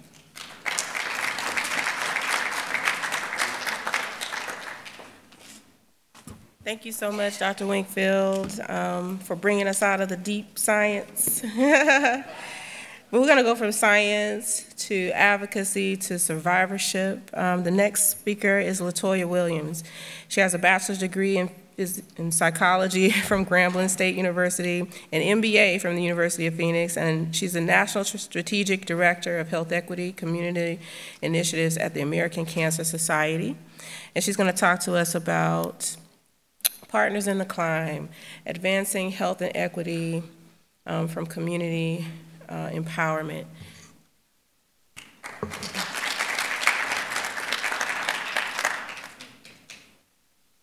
Well, good afternoon, everyone. We are almost there.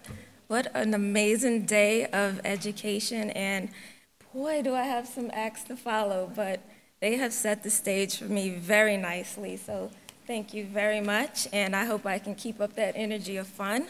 I am LaToya Williams, and I serve as the Strategic Director for Health Equity Community Initiatives at the American Cancer Society. And my talk title is Partners in the Climb, Advancing Health and Equity Through Community Empowerment. I have no financial disclosures. And I have 3 objectives I will focus on throughout my presentation, and that is to know more about the American Cancer Society, for starters, and to understand the current state of breast cancer in the US and globally, but I promise I will try not to be too scientific with that one, because I am not a doctor. And also ways that we can change the health disparities narrative through community partners to help advance health inequity. So to meet those objectives, I'm going to touch upon each of these topics, starting with learning more about ACS. So I know maybe most of you in this room, or all of you in this room, know us for our major events, including the Making Strides Against Breast Cancer Walk, but we are so much more than that. And I want to reflect on who we are, serving 55 million lives and counting. And we take this as a pride point as we get the joy of working with each of you in this room. And this is a number we can all be proud of. But let's be honest, we have a lot of work to do after hearing the presentations today. The American Cancer Society recently updated their vision and mission statement to be inclusive of all communities. Our vision is to end cancer as we know it for everyone.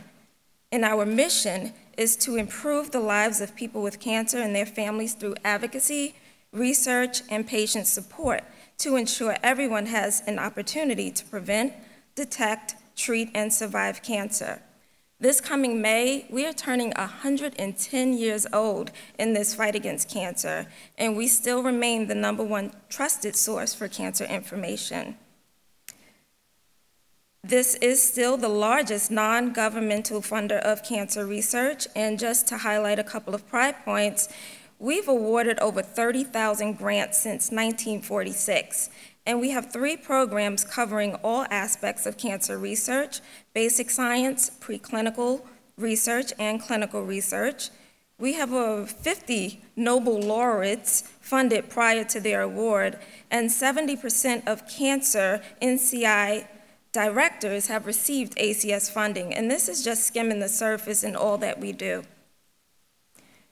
We currently are funding 634 grants nationwide with an investment of over $434 million in 41 states. Another pride point is our patient programs and services, which I have been a recipient of, unfortunately, but I'm so glad to know that they are there for the community. And we are available free of charge for people living with breast cancer. You can call our hotline 24/7 with trained and empathetic specialists ready to roll up their sleeves and help improve the lives of those reaching out for support and help. We also offer support to reduce access issues like needing a ride to treatment or a cozy place to stay if you or a loved one have to travel far from home for care. But we just want you to all know that we are here for you. Our affiliate partner, ACS CAN Cancer Action Network, is leading grassroots advocacy work to ensure the voices of patients with cancer and survivors are represented in the halls of government. Our nationwide network of volunteers advocate for evidence-based public policy change and take action. And they are not to be messed with. In fact, Dr. Winkfield just recently joined our ACS CAN board, and I couldn't be even more delighted. She is going to be a force, and we are so grateful to have you. So as Dr. Carpten mentioned earlier with so much excitement, our annual report on cancer facts and figures. If you know, you know. And if you don't know, you just learned today. And you can download them free of charge at our cancer.org website. And we recently released in early January our 2023 report, and the numbers are still alarming. There are projected to be over 1,958,310 new cases here in the United States of cancer diagnoses and 609,820 cancer deaths. So to learn more, please definitely download the Cancer Facts and Figures report. Now that you know a little bit more about the American Cancer Society, I'm going to transition into the second objective to understand more about breast cancer in the U.S. and Africa. So in addition to the annual Cancer Facts and Figures report, Dr. Carpten also mentioned that we have specialized them for the African American community and the Hispanic Latino community. But I also want to point out that we have biannual reports for the breast cancer facts and figures, and this is the most recent for 2022 to 2024. And this can also be downloaded at cancer.org. But these reports provide detailed analysis of breast cancer occurrence and current information on known risk factors, early detection, and treatment. The recent 2023 data estimates that 300,590 new cases and 43,700 estimated deaths in the U.S. Cancer is a disease that can affect anyone, but it doesn't affect everyone equally. This causes health disparities. The causes, rather, of health disparities are complex and include interrelated social, economic, cultural, environmental, and health system factors. Underserved populations are disproportionately burdened by cancer and experience greater obstacles to cancer care, as you all heard here in many of the presentations today. White women have the highest incident rates still, followed by black women, but black women still have the highest death rates at 13% more likely to die from cancer, 7% less likely to be diagnosed than white women, and 2 times as likely to die if over 50. In this slide, breast cancer incident and mortality rates differ by race and ethnicity. Incident rates shown in the light pink bars are similar between black and white in the U.S.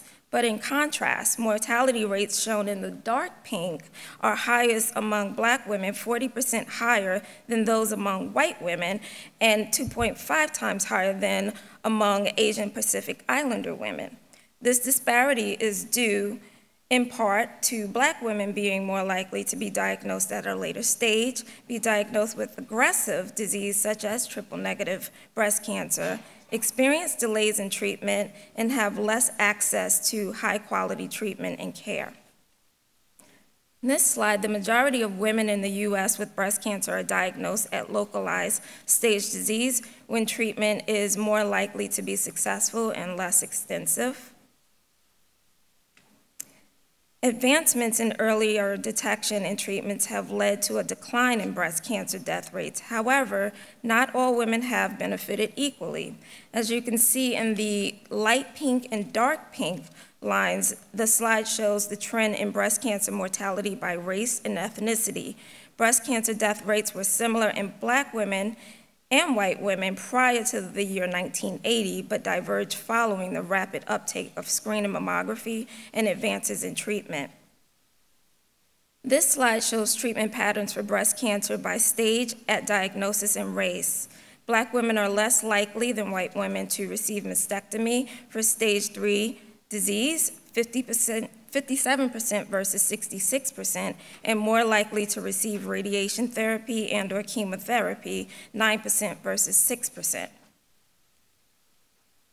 This slide shows 5-year relative survival by stage at diagnosis by race and ethnicity for breast cancers diagnosed during 2012 to 2018, followed through 2019.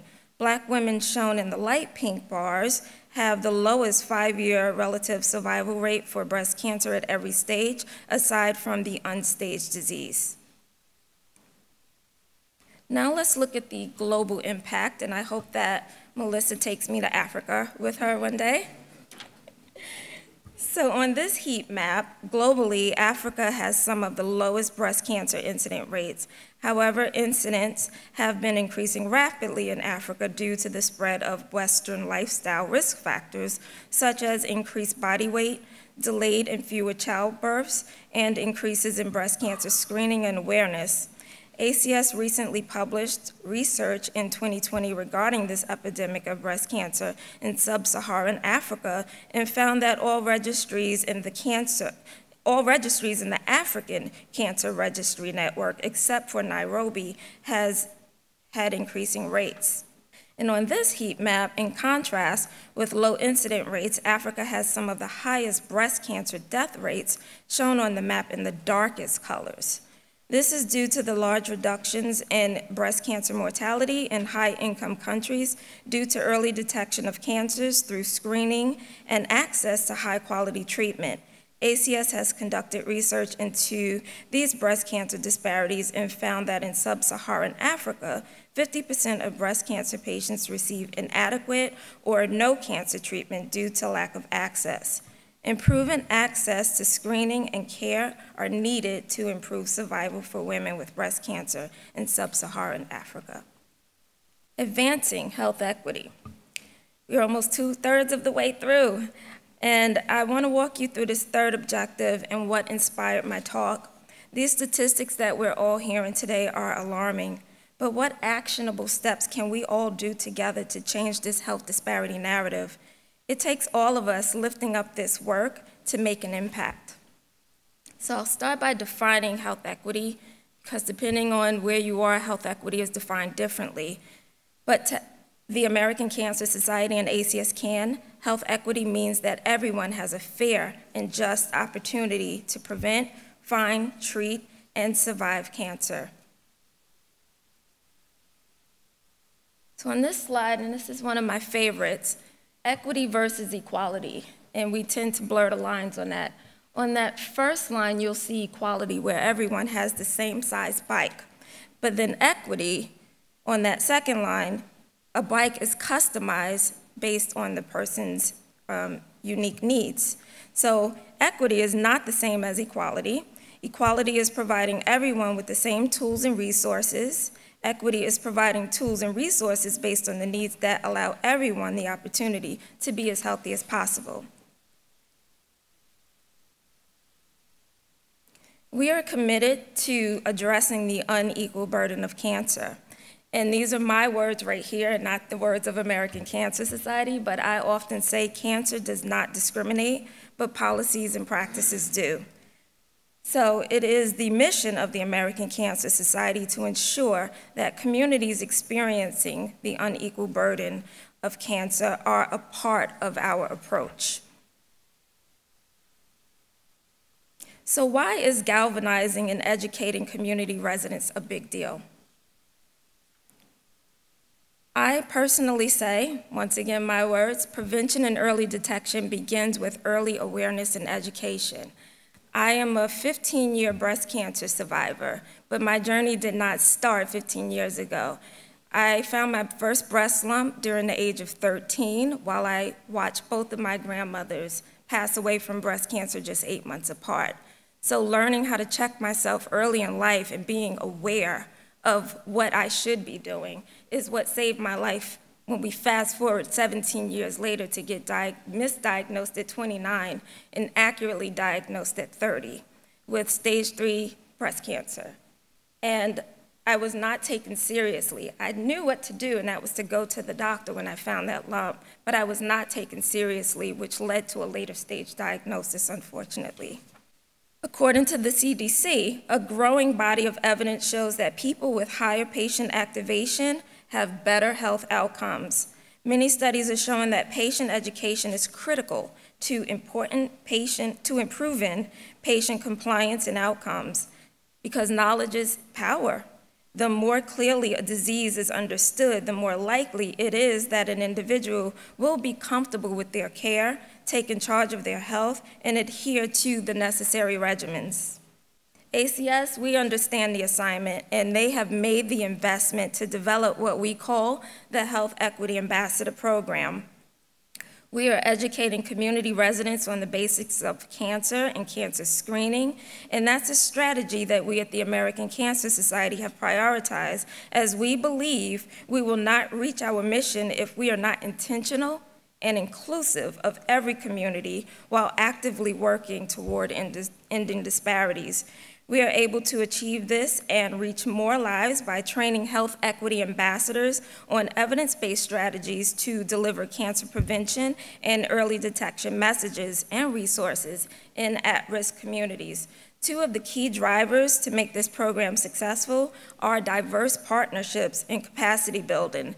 The curriculum that we focus on are the screenable cancers for the most part, which is breast, colorectal, prostate. We also train the ambassadors on motivational interviewing and expanding the curriculum to include clinical trials and lung cancer. And the foundation is built off of what we call evidence-based interventions, a subset called client-directed interventions. And to bring this full circle, I learned about evidence-based interventions from Dr. Napolitano, who you heard present earlier. And I really took hold of this because I had no idea what those were, and now it just totally makes sense.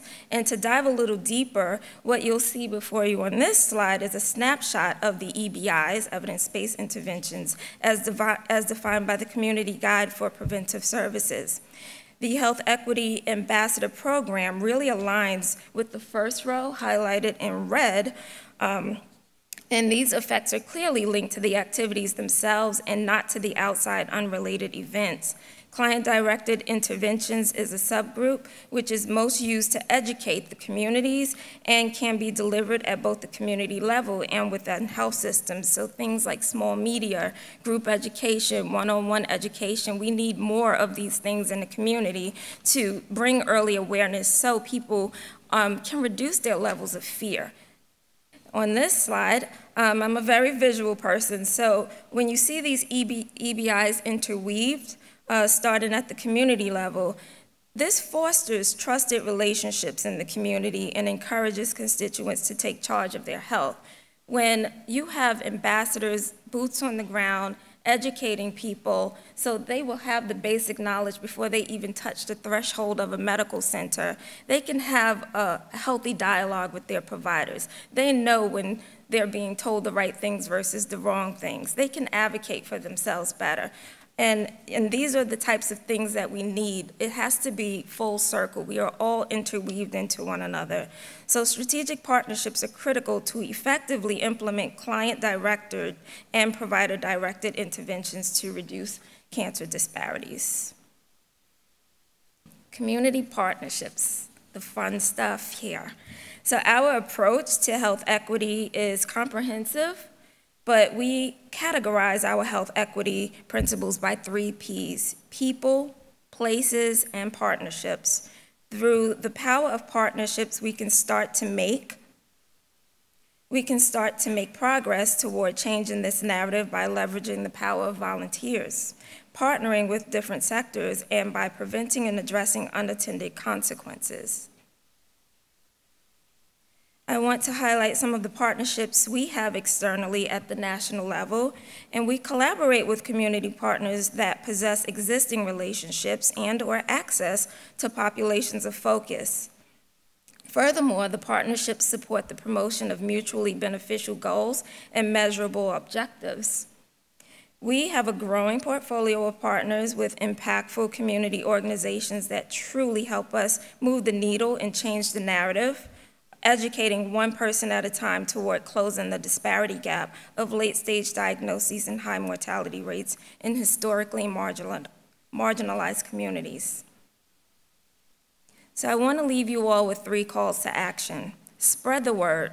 Promote the work that we're doing here at the American Cancer Society. 2, get involved with your community. Become a partner in the climb. And 3, get screened. Think about your own communities that you belong to, whether it's your neighborhood, your churches. Do you know if your neighbor is aware of when they should be screened? Think about it that granular, and then imagine the masses that still need to be educated. So I thank you for your time today, and I look forward to questions.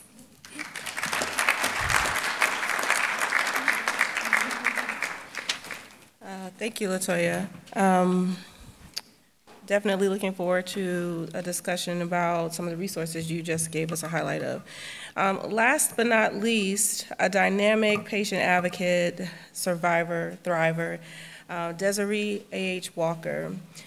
She's a member of the National Coalition for Cancer Survivors and Cancer Policy and Advocacy Team, a community partner, patient advocate in the Mount Sinai Tisch Cancer Institute, Cancer Equity Accelerator and Community Advisory Board, a member of the Multi-Regional Clinical Trial Center of Brigham and Women's Hospital and Harvard's Health Literacy Resources for Clinical Research and Collaborative Cross-Industry Glossary for Clinical Research Work Group, the President and Board of Directors for Young Survivors Coalition, community partner, patient advocate in the Mount Sinai, I just said that, sorry, had a duplication here, but definitely, Ms. Walker and I actually cross paths a lot at professional meetings. So she is a preeminent advocate and professional in this space of advocacy, and we look forward to hearing what you have to share with us.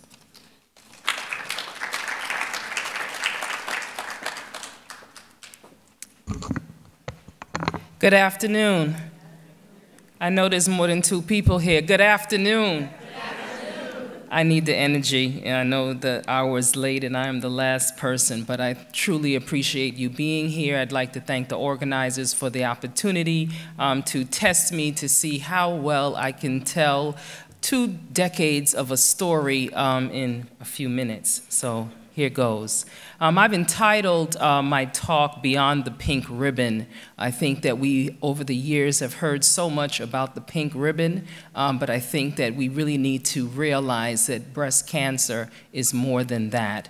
I'd like to share, and I thank Dr. Winkfield for her slide that talked about awareness, advocacy, and action. I just met her today, so we didn't team up on this, but I just wanted to say that the reason why I added that to my slide is because when I was diagnosed, I had very little awareness about breast cancer, and I definitely was not aware of all the health inequities that existed.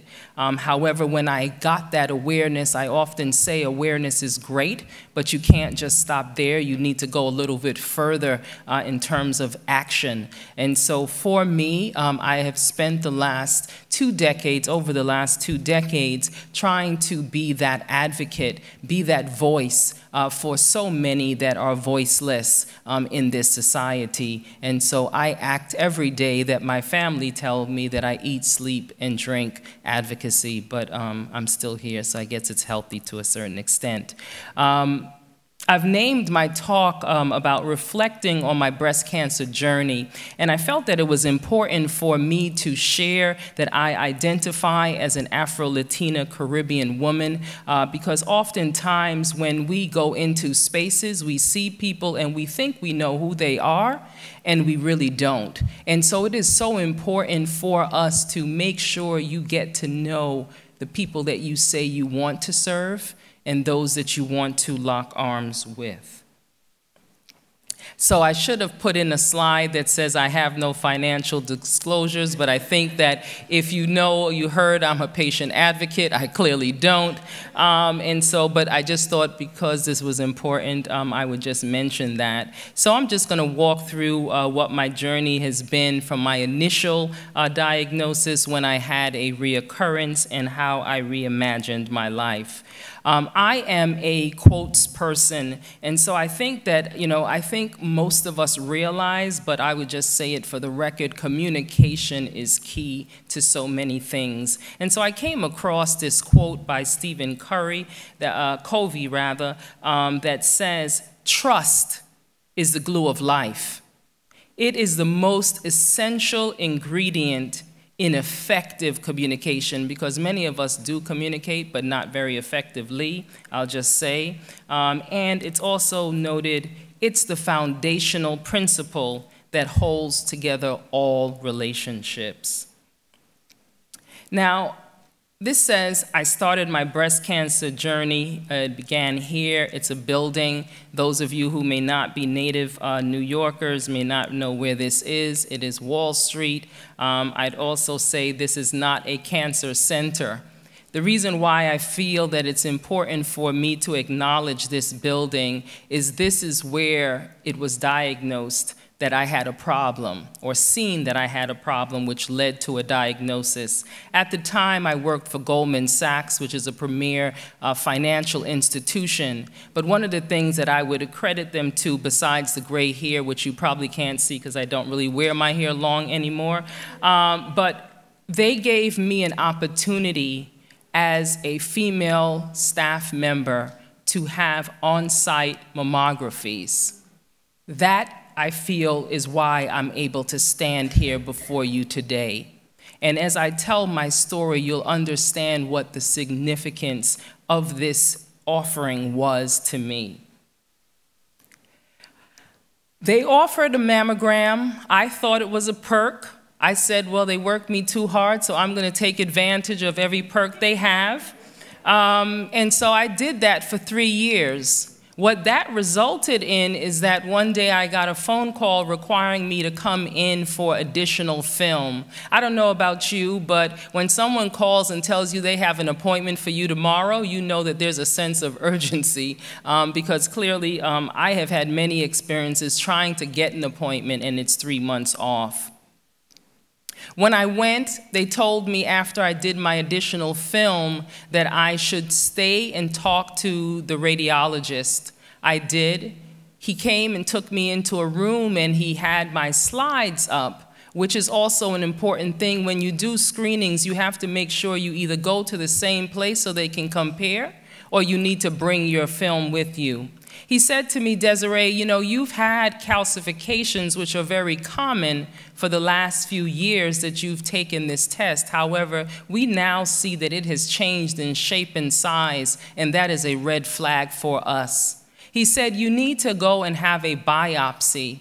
What I appreciated about that doctor is that he looked at me and he said, do you understand what I am saying? And I said, well, I know what a biopsy is, but I'm going to be honest, I have no idea where to go get one. And he said, I will have someone from my staff assist you in getting an appointment. Within 2 weeks, I had an appointment. I had the biopsy done. That radiologist said to me, you need to come back and have your results. I said to her, you seem like a nice woman, but I have a lot of things to do, so I'd rather you just call me as opposed to me having to now come to your office. That may not be what is best for everyone, but that's what worked for me. So in a few days, I had that phone call. At my office, I heard the words, you have breast cancer. Now, why I say that my employer is significant, because I was diagnosed at the age of 38.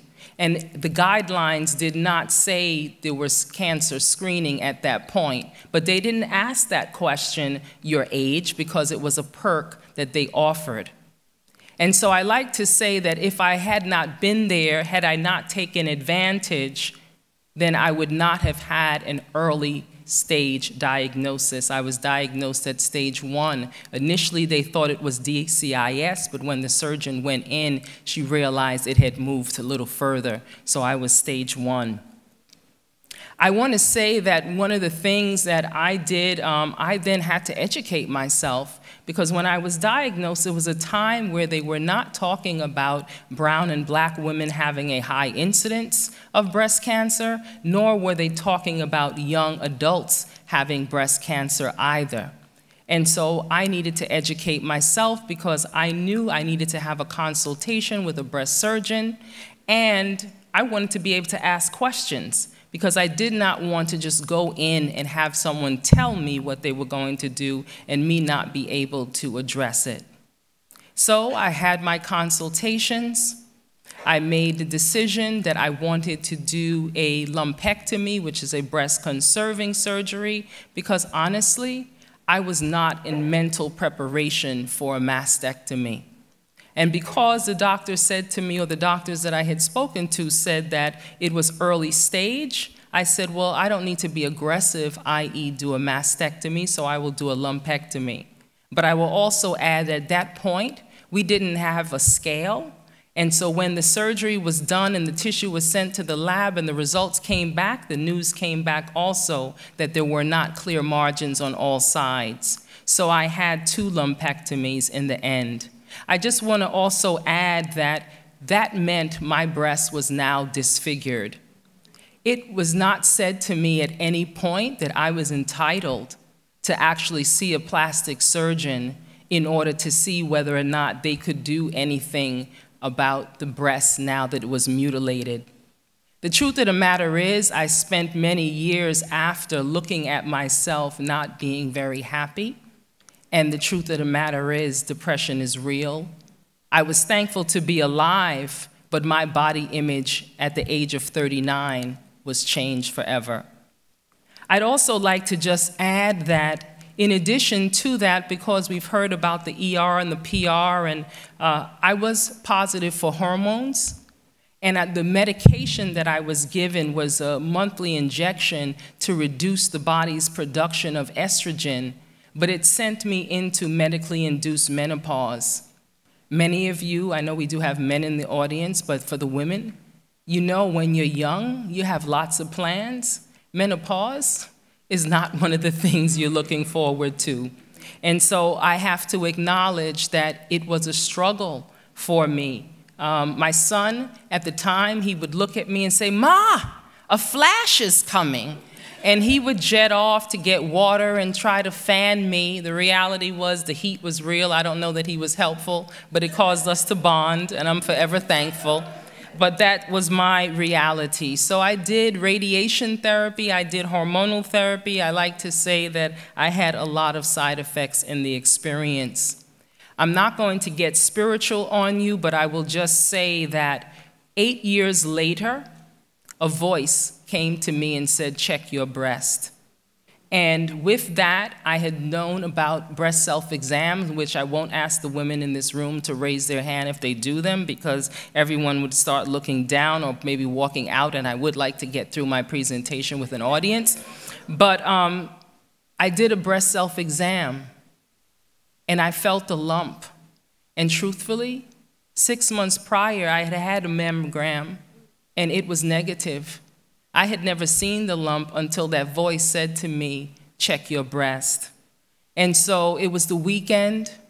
I had a relationship with my doctor, so I sent her an email to say, "Hey, can we talk?"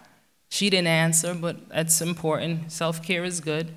So she called me Monday morning and said, "What's going on?" And I said to her, "Well, you know, I got a voice, told me to check my breast. I have a lump."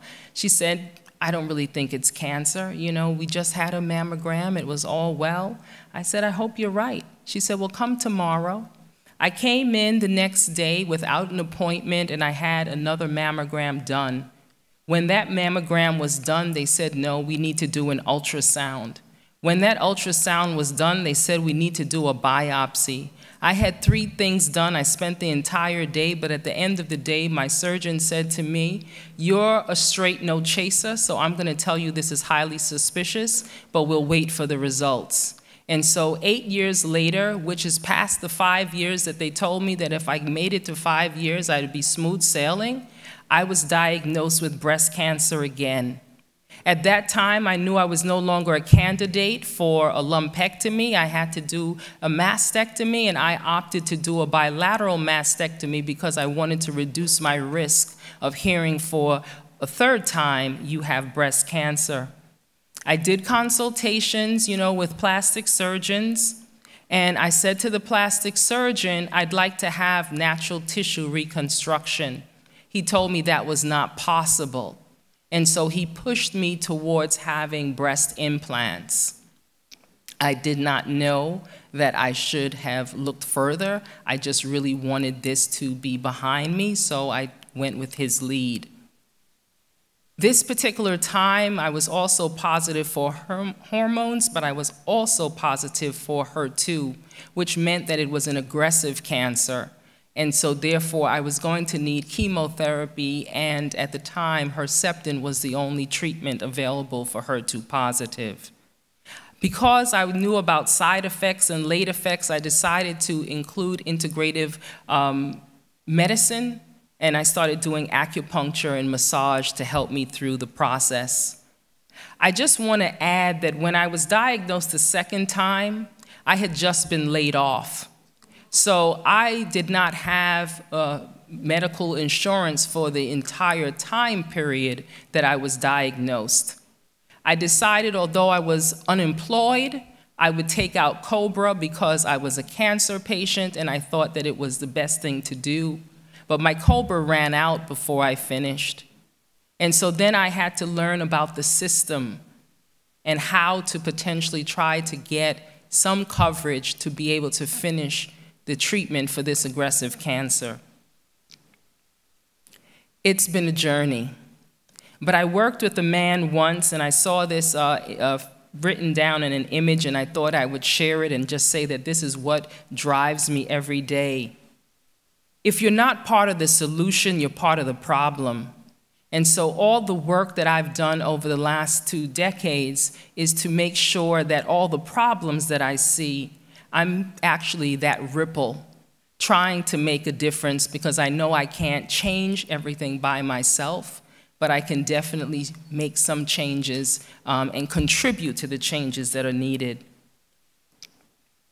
As you mentioned, or I mentioned, my first picture was talking about where I started. I worked on Wall Street. I haven't been back after my 2nd diagnosis. And then I had that moment, what am I going to do with my life now that I've been diagnosed twice? And I'm still here. And what is my purpose? And what is my passion? And so I had to reimagine my life after breast cancer. Yes, some will say that this is a complicated slide. There's lots of things on it. But I just want to say that for me, I started out doing outreach in the African American community because I realized many people did not know what breast cancer is. They may have known the pink ribbon, but that's not enough. And it was important to educate. So the first 2 organizations, that's what I focused on with them. But when I had my 2nd diagnosis, I realized I better learn the science of breast cancer, and I participated in this Project LEAD, which is a 5-day intensive course. Yes, it was mentioned that I am a board member for Young Survival Coalition. I felt it important for me to work with them because I was diagnosed as a young adult. And after I had been in survivorship for many years, I realized that the National Coalition for Cancer Survivorship existed. I appreciated their mission, and to Dr. Winkfield's comment about policy, I felt it was important to get involved in cancer policy. My education with Project LEAD led me to be a research advocate. I've done reviews for the DoD. I've done reviews for PCORI and many other groups. but I also have an affiliation with American Association for Cancer Research, get my words together, to say that they have a scientist survivor program that I've participated in for many years to strengthen my knowledge, but also to be able to give me the opportunity to bring back to my community. And so, you know, we've talked about some trials that I've heard, and I would just say that, you know, I realized that it was important to try to get a seat at the table. And so I actually have the opportunity to serve on the NCI's Central IRB, and I am that agitator because I am that person that every time I look at a protocol, I say, where are the people that are burdened by the disease? Because they clearly are not in your design. They're not in your recruitment plan. And are we really advancing science if everyone is not involved? I appreciate integrative oncology, and so I've lent my talents there. And the last line of this are different institutions that I've worked with as a research advocate, a patient advocate, just trying to make sure that everyone is represented, everyone is heard, and that the patient remains the center of all the work that you're doing, and that you make sure that you support the community, because without the community's buy-in, you will not be able to do research at the end of the day. But I will say, health inequities, many injustices, it's a lot of work. It's not easy work. It's not always embraced. And so it's important to remember that self-care is important. So rest and self-care are so important. When you take time to replenish your spirit, it allows you to serve others from the overflow. You cannot serve from an empty vessel. So I encourage all of us that are doing this work to remember you need to take care of you so that you are your best self, so that you are actually making a difference at the end of the day. And the last thing that I will give you is something to ponder. Martin Luther King, Dr. Martin Luther King has many quotes out there, but I stumbled on this one, and I just think that it's really appropriate for this forum. We are now faced with the fact that tomorrow is today. We are confronted with the fierce urgency of now. In this unfolding conundrum of life and history, there is such a thing as being too late. This is no time for apathy or complacency. This is a time for vigorous and positive action. And so I close with saying, I know we are all here because we have the same interest, but please don't forget that this is now the time where we need to know and we need to contribute to the change we want to see in this country and in this world. Thank you.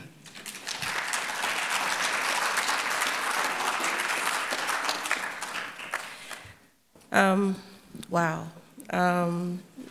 You know, one of the things I love about Desiree is that whenever she's on a panel, I mean, what can I say? She just gives it to you straight. Her journey, her insight, and her instruction, I just love it. And then I've also had the pleasure of knowing both Dr. Winkfield and LaToya outside of these halls. I think one of the things we all have in common is that we are passionate about the work that we do.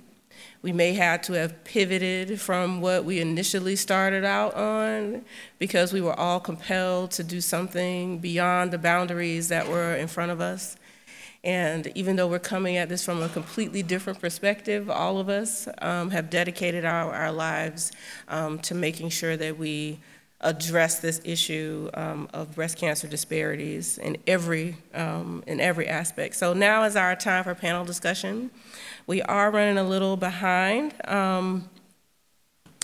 but one of the things that I wanted to just put forward to our panelists, and please, if you have a question for anyone, go ahead and raise your hand so we can bring the mic to you. Each of you, as I mentioned, spoke about your passion from a perspective of either your own personal experience or witnessing things around you that you felt needed to be changed. And what I would like each of you to try to articulate right now is, the sustainability of the work that you've done. We each kind of come to the table with a lack of resources from one aspect or another. Can you speak to how you have tried to make your work sustainable? Thank you for the question. I believe sustainability is key in anything we do. One of the things when I was talking with the communities, again, I believe very much that community engagement has to be first and foremost in the way that we approach some of these issues, is they would often say, well, why should I work with such and such institution? They always come in and do their research and then leave, right? The helicopter research, where you want something, you show up in the community. And from my perspective, every single health system needs to be present just because it's the right thing to do. Not because you want anything, not because you're going to get something, they're going to enroll in a clinical trial. Maybe they will, but maybe it's not going to be at your institution, right? So some of the things that I try to do is actually build that sustainability into the work that I'm doing. I always make sure we have patient advocates involved in all sorts of aspects of the work we do. When I was associate director of the Cancer Center, we pulled together a group of advocates and we started training them to the advocates for research in medicine. And now they can then train the next generation, right? So part of it is creating this pipeline, if you will, of individuals who understand the need and the importance of these issues so that really you can make sure that the work goes beyond you. It is important to have funding. Right? And I happened to be at a cancer center. I was like, I think it's important for us to have patient navigation. They're like, yeah, no, we're not going to fund that. So I went out and got grants. And in addition to getting those grants, I found a philanthropic group to actually provide funding. So now at that hospital, even though I'm no longer there, they have an endowment in perpetuity, right? So funding is key too. Identifying those key partners and strategizing on how to work with them. We worked very much with ACS and when it came to our transportation. It kind of dipped during the pandemic, which is reasonable, right? There's volunteers. But finding the community partners who can help join in is a really important part of sustainable planning when it comes to thinking about the issues related to health disparities. And I'll add in from starting with a personal perspective, I like to think that I was anointed to do this work. Not a day of my life did I think I would be diagnosed with breast cancer at an early age. I was working in the field of engineering prior to this, but cancer changed my life so much that I found mission, passion, and now have God liberated my mind to do this work, and how I found the American Cancer Society. And I strongly believe follow the data. And if you want to sustain, if you cannot measure it, you cannot manage it. And when I look at the data and how alarming it is, especially for people of color, it just fuels my passion even more to roll up my sleeves and be innovative and creative and intentional on how we can change this narrative. So I'd say be intentional in all that you do and really have a passion, because anyone in this room, God forbid, can hear those words one day, and you don't want to be on the opposite side of the curveball of not knowing what to do. So telling my story, I don't do it in vain. I do it because it's necessary. I feel like something I say might change or motivate someone to take action, move from awareness into action. So sustainability is key, and just keep going out there, rolling up your sleeves and doing the work. The only thing that I would say, oftentimes people do not acknowledge their privilege. And I feel that those that are privileged should take these opportunities in order to support health equity and the work that needs to be done. Because at the end of the day, the sad reality, you will know someone who has been diagnosed. And it's often unfortunate when you do, that's the time that you actually care about something, and I think it's something that should happen beforehand.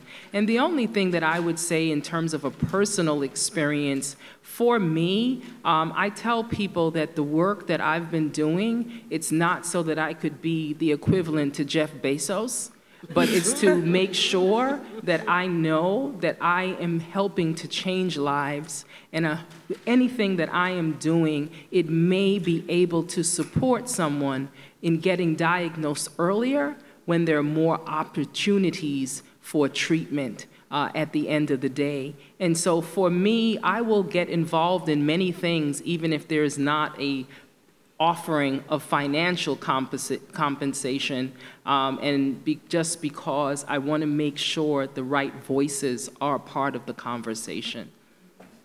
Absolutely. And even if I answer that question, I think it touches upon what each of you have said, is that a lot of the work that I do, I try to make sure it's a part of capacity building, particularly when we're in Africa.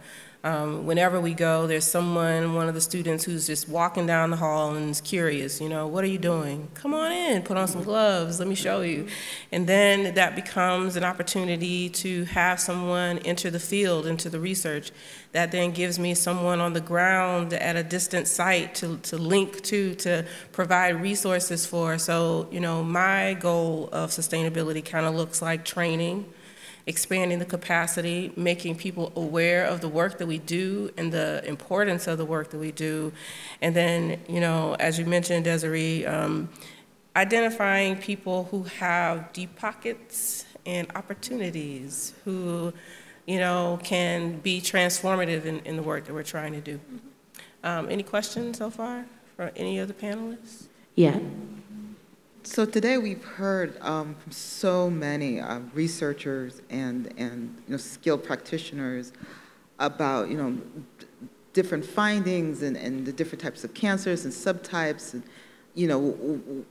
and one thing I'm hearing, especially from patient advocates, is that when you're presented with a diagnosis of cancer, in terms of what type of treatment you'll actually get and what type of choices that you'll be presented, is that entirely up to you? Is that entirely up to your oncologist/treater? Who's accountable for determining what would be the best standard of care for yourself as an individual, especially as a Black woman? Is it the institution who decides this? Does it depend on where you go for treatment?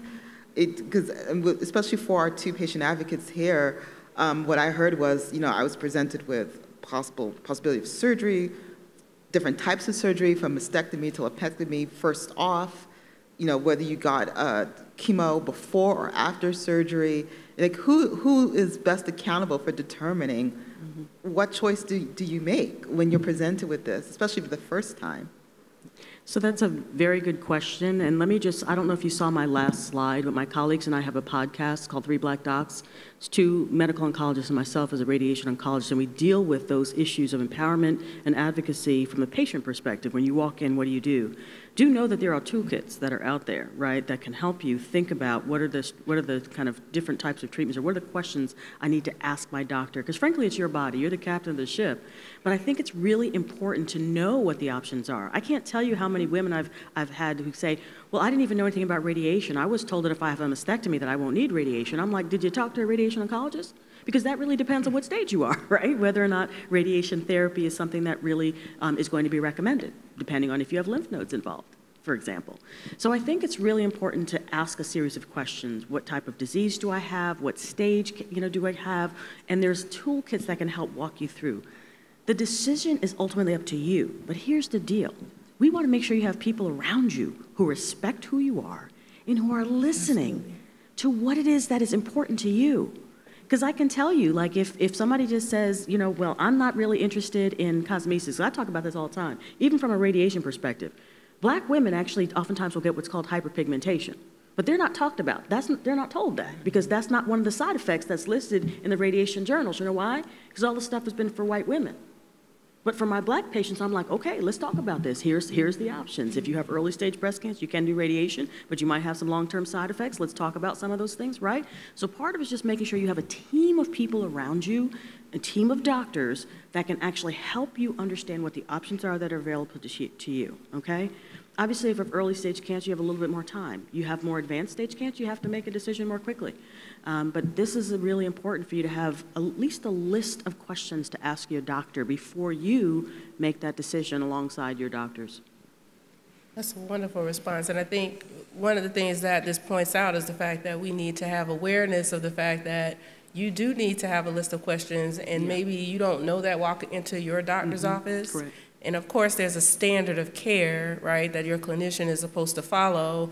But as you mentioned, what is best for me or my lifestyle or, you know, my financial situation, you know, do either of you also want to, you know, chime in?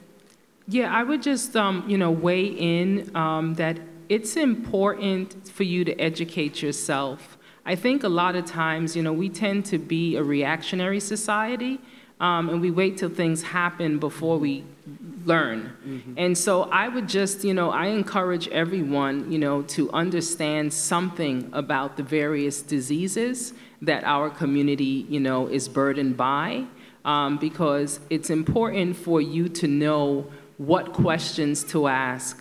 I will tell you, if you don't ask pointed questions, oftentimes doctors don't give you the big picture. They don't tell you all the granular details which would impact your decision. And so I definitely would say it is your decision. There is standard of care, yes, but it is your decision. You need to make sure that what is going to happen is what's going to work best for you in the end. I had a friend that was being offered certain chemotherapy that would have potentially put them at risk for neuropathy, and they were a pianist.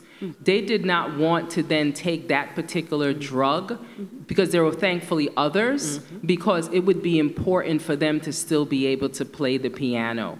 And so it's to that extent why you need to understand what is being offered, because you can't turn back. They can stop a treatment, but the damage that might have already occurred, you can't reverse it in many instances. So I encourage people to make sure that they understand. And I will say, make sure that you get your information from credited sources, because Dr. Google has a lot of crazy on it, you know, at the end of the day. And so it's important to acknowledge that. And let me just add one more thing. I can't tell you how many times I'm sitting there with a patient and they hear the C word and then all of a sudden they glaze over.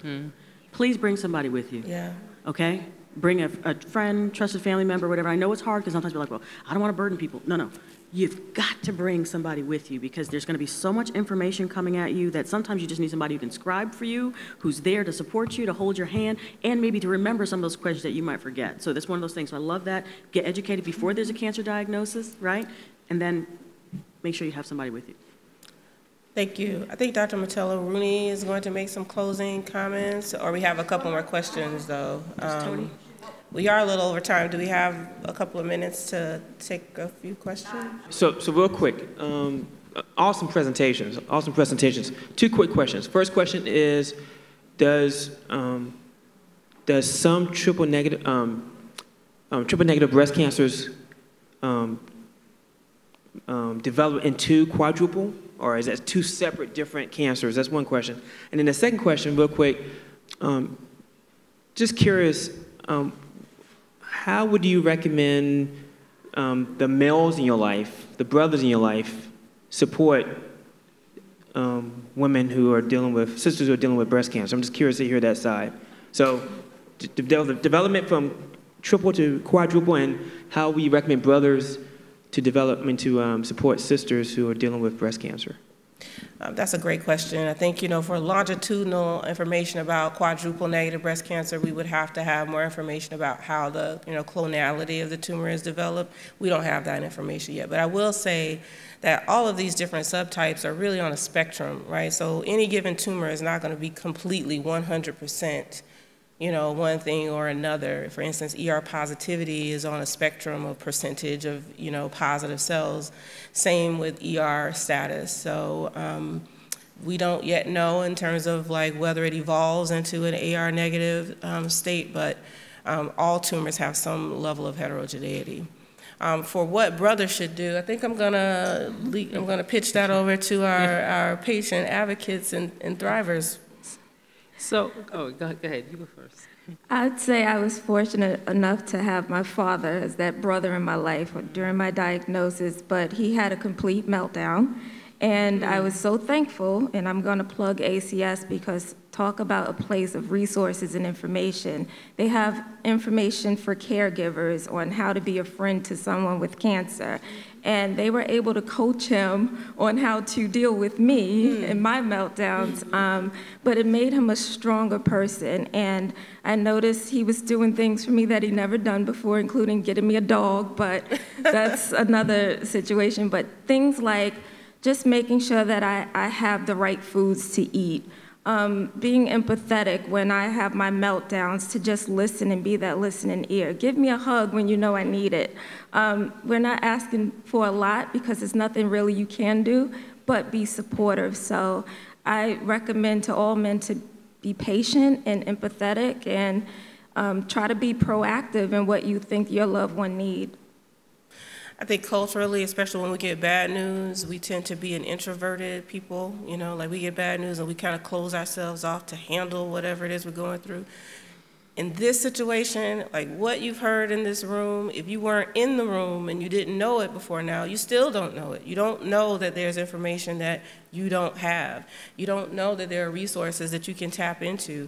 We need to, the first inclination should be open up and look for support for our caregivers as well, in order to be armed with those questions that we need to ask, in order to know what all the options are. And there is a wealth of information.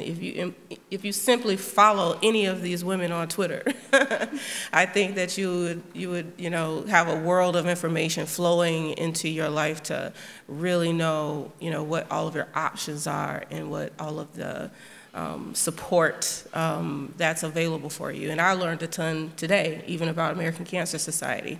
And we're going to take this other question. Can I just say one thing to sure. the gentleman? I think that it's important to acknowledge that men have been taught that they are protectors, but it's also important to acknowledge when a loved one gets diagnosed that you can't protect them in this instant.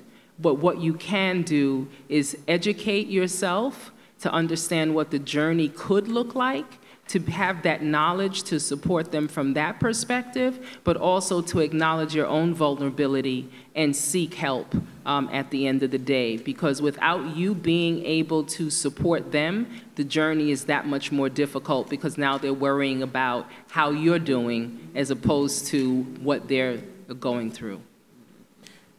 I think she needs to write a book that's called Educate Yourself. For it. I hear someone on the mic, but I don't know who it is. Sorry. I have the mic. I'm just curious on the role of the insurance industry or those sectors, whether it has to do with delay in treatment or choice of treatment for the cancer patients in this inequities. That's a 3-day conference. Right. But let me just say this. They're one of the stakeholders that needs to be at the table for these conversations, because I tell you, as a radiation oncologist, when I have to do a prior authorization to treat a woman with breast cancer, it's ridiculous, right? They have breast cancer, they need radiation therapy. I shouldn't have to do prior authorization. That was coming up over and over again. The stress it puts on the patient, because they get a note saying that this is not going to be covered. It causes mistrust between the patient and the provider, because the patient's like, well, I thought you said this is what I need, and my insurance company's saying not. There are major issues. But like I said, it's a 3-day conference. It's a major issue. We just need to get people insured. That's step one. Let's get them insured. But we need to make sure that they're not underinsured, and that's a whole other issue in the United States, at least. Other countries, it's different. So. Yes. Last question. I really have to stand up because I'm excited. Okay. So I can't say. I have to, please bear with me, I have to introduce myself. I work with the New York City Commission on Human Rights. So we go out and we educate persons as to what their rights are. And I'm saying that because knowing that cancer is an unseen disability. And when we go out and you talk to persons and they are coming to you and they say, well, I lost my job because, not just in cancer, some persons have diabetes and different health issues, but because they don't have insurance, that they cannot get the treatment that's needed. And also persons now have to leave their jobs and they have to go to the doctor several times a week for treatment, and then they lose their jobs or they are laid off or something.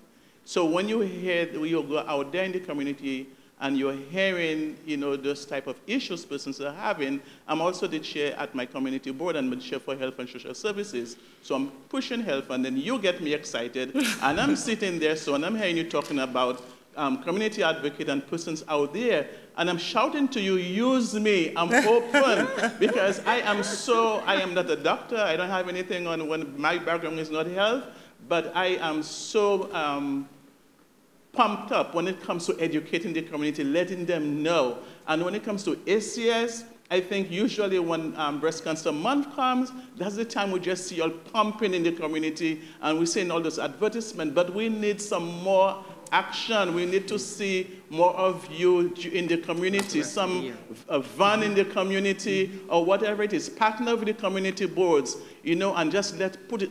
I'm here. I can give you my card, because I will search for you guys if you don't connect with me, because I live 10 minutes away from here. Okay, and then we're in a community where you find persons, they have to have a really bad experience when it comes to they have to go to the doctors. They feel a little pain. They don't go until it's too late. And we really need to educate our young people. We really need to educate the youth. And I really want to connect with you, because I'm having a mental health forum in May. And after that, I need to connect with you so we can have a forum when it comes to breast cancer in the community. And my sister here, I need to connect with you because I want you to use me. Right, well, thank you. Let me just say, you brought up one thing that was really important. Insurance doesn't mean you have access. Right. Insurance does not mean you have access to care. And let me tell you something. When I was in Boston, when we had universal coverage, we had Romney Care before there was Obamacare. We had less than 4% uninsured rate. People still did not feel they were welcome into certain places. So you bring up a really important point, and I really am so excited that you're pumped up, because we will use you. And I think it's important to make sure that we educate people about the fact that they can advocate for themselves and be empowered. That's really powerful. Thank you.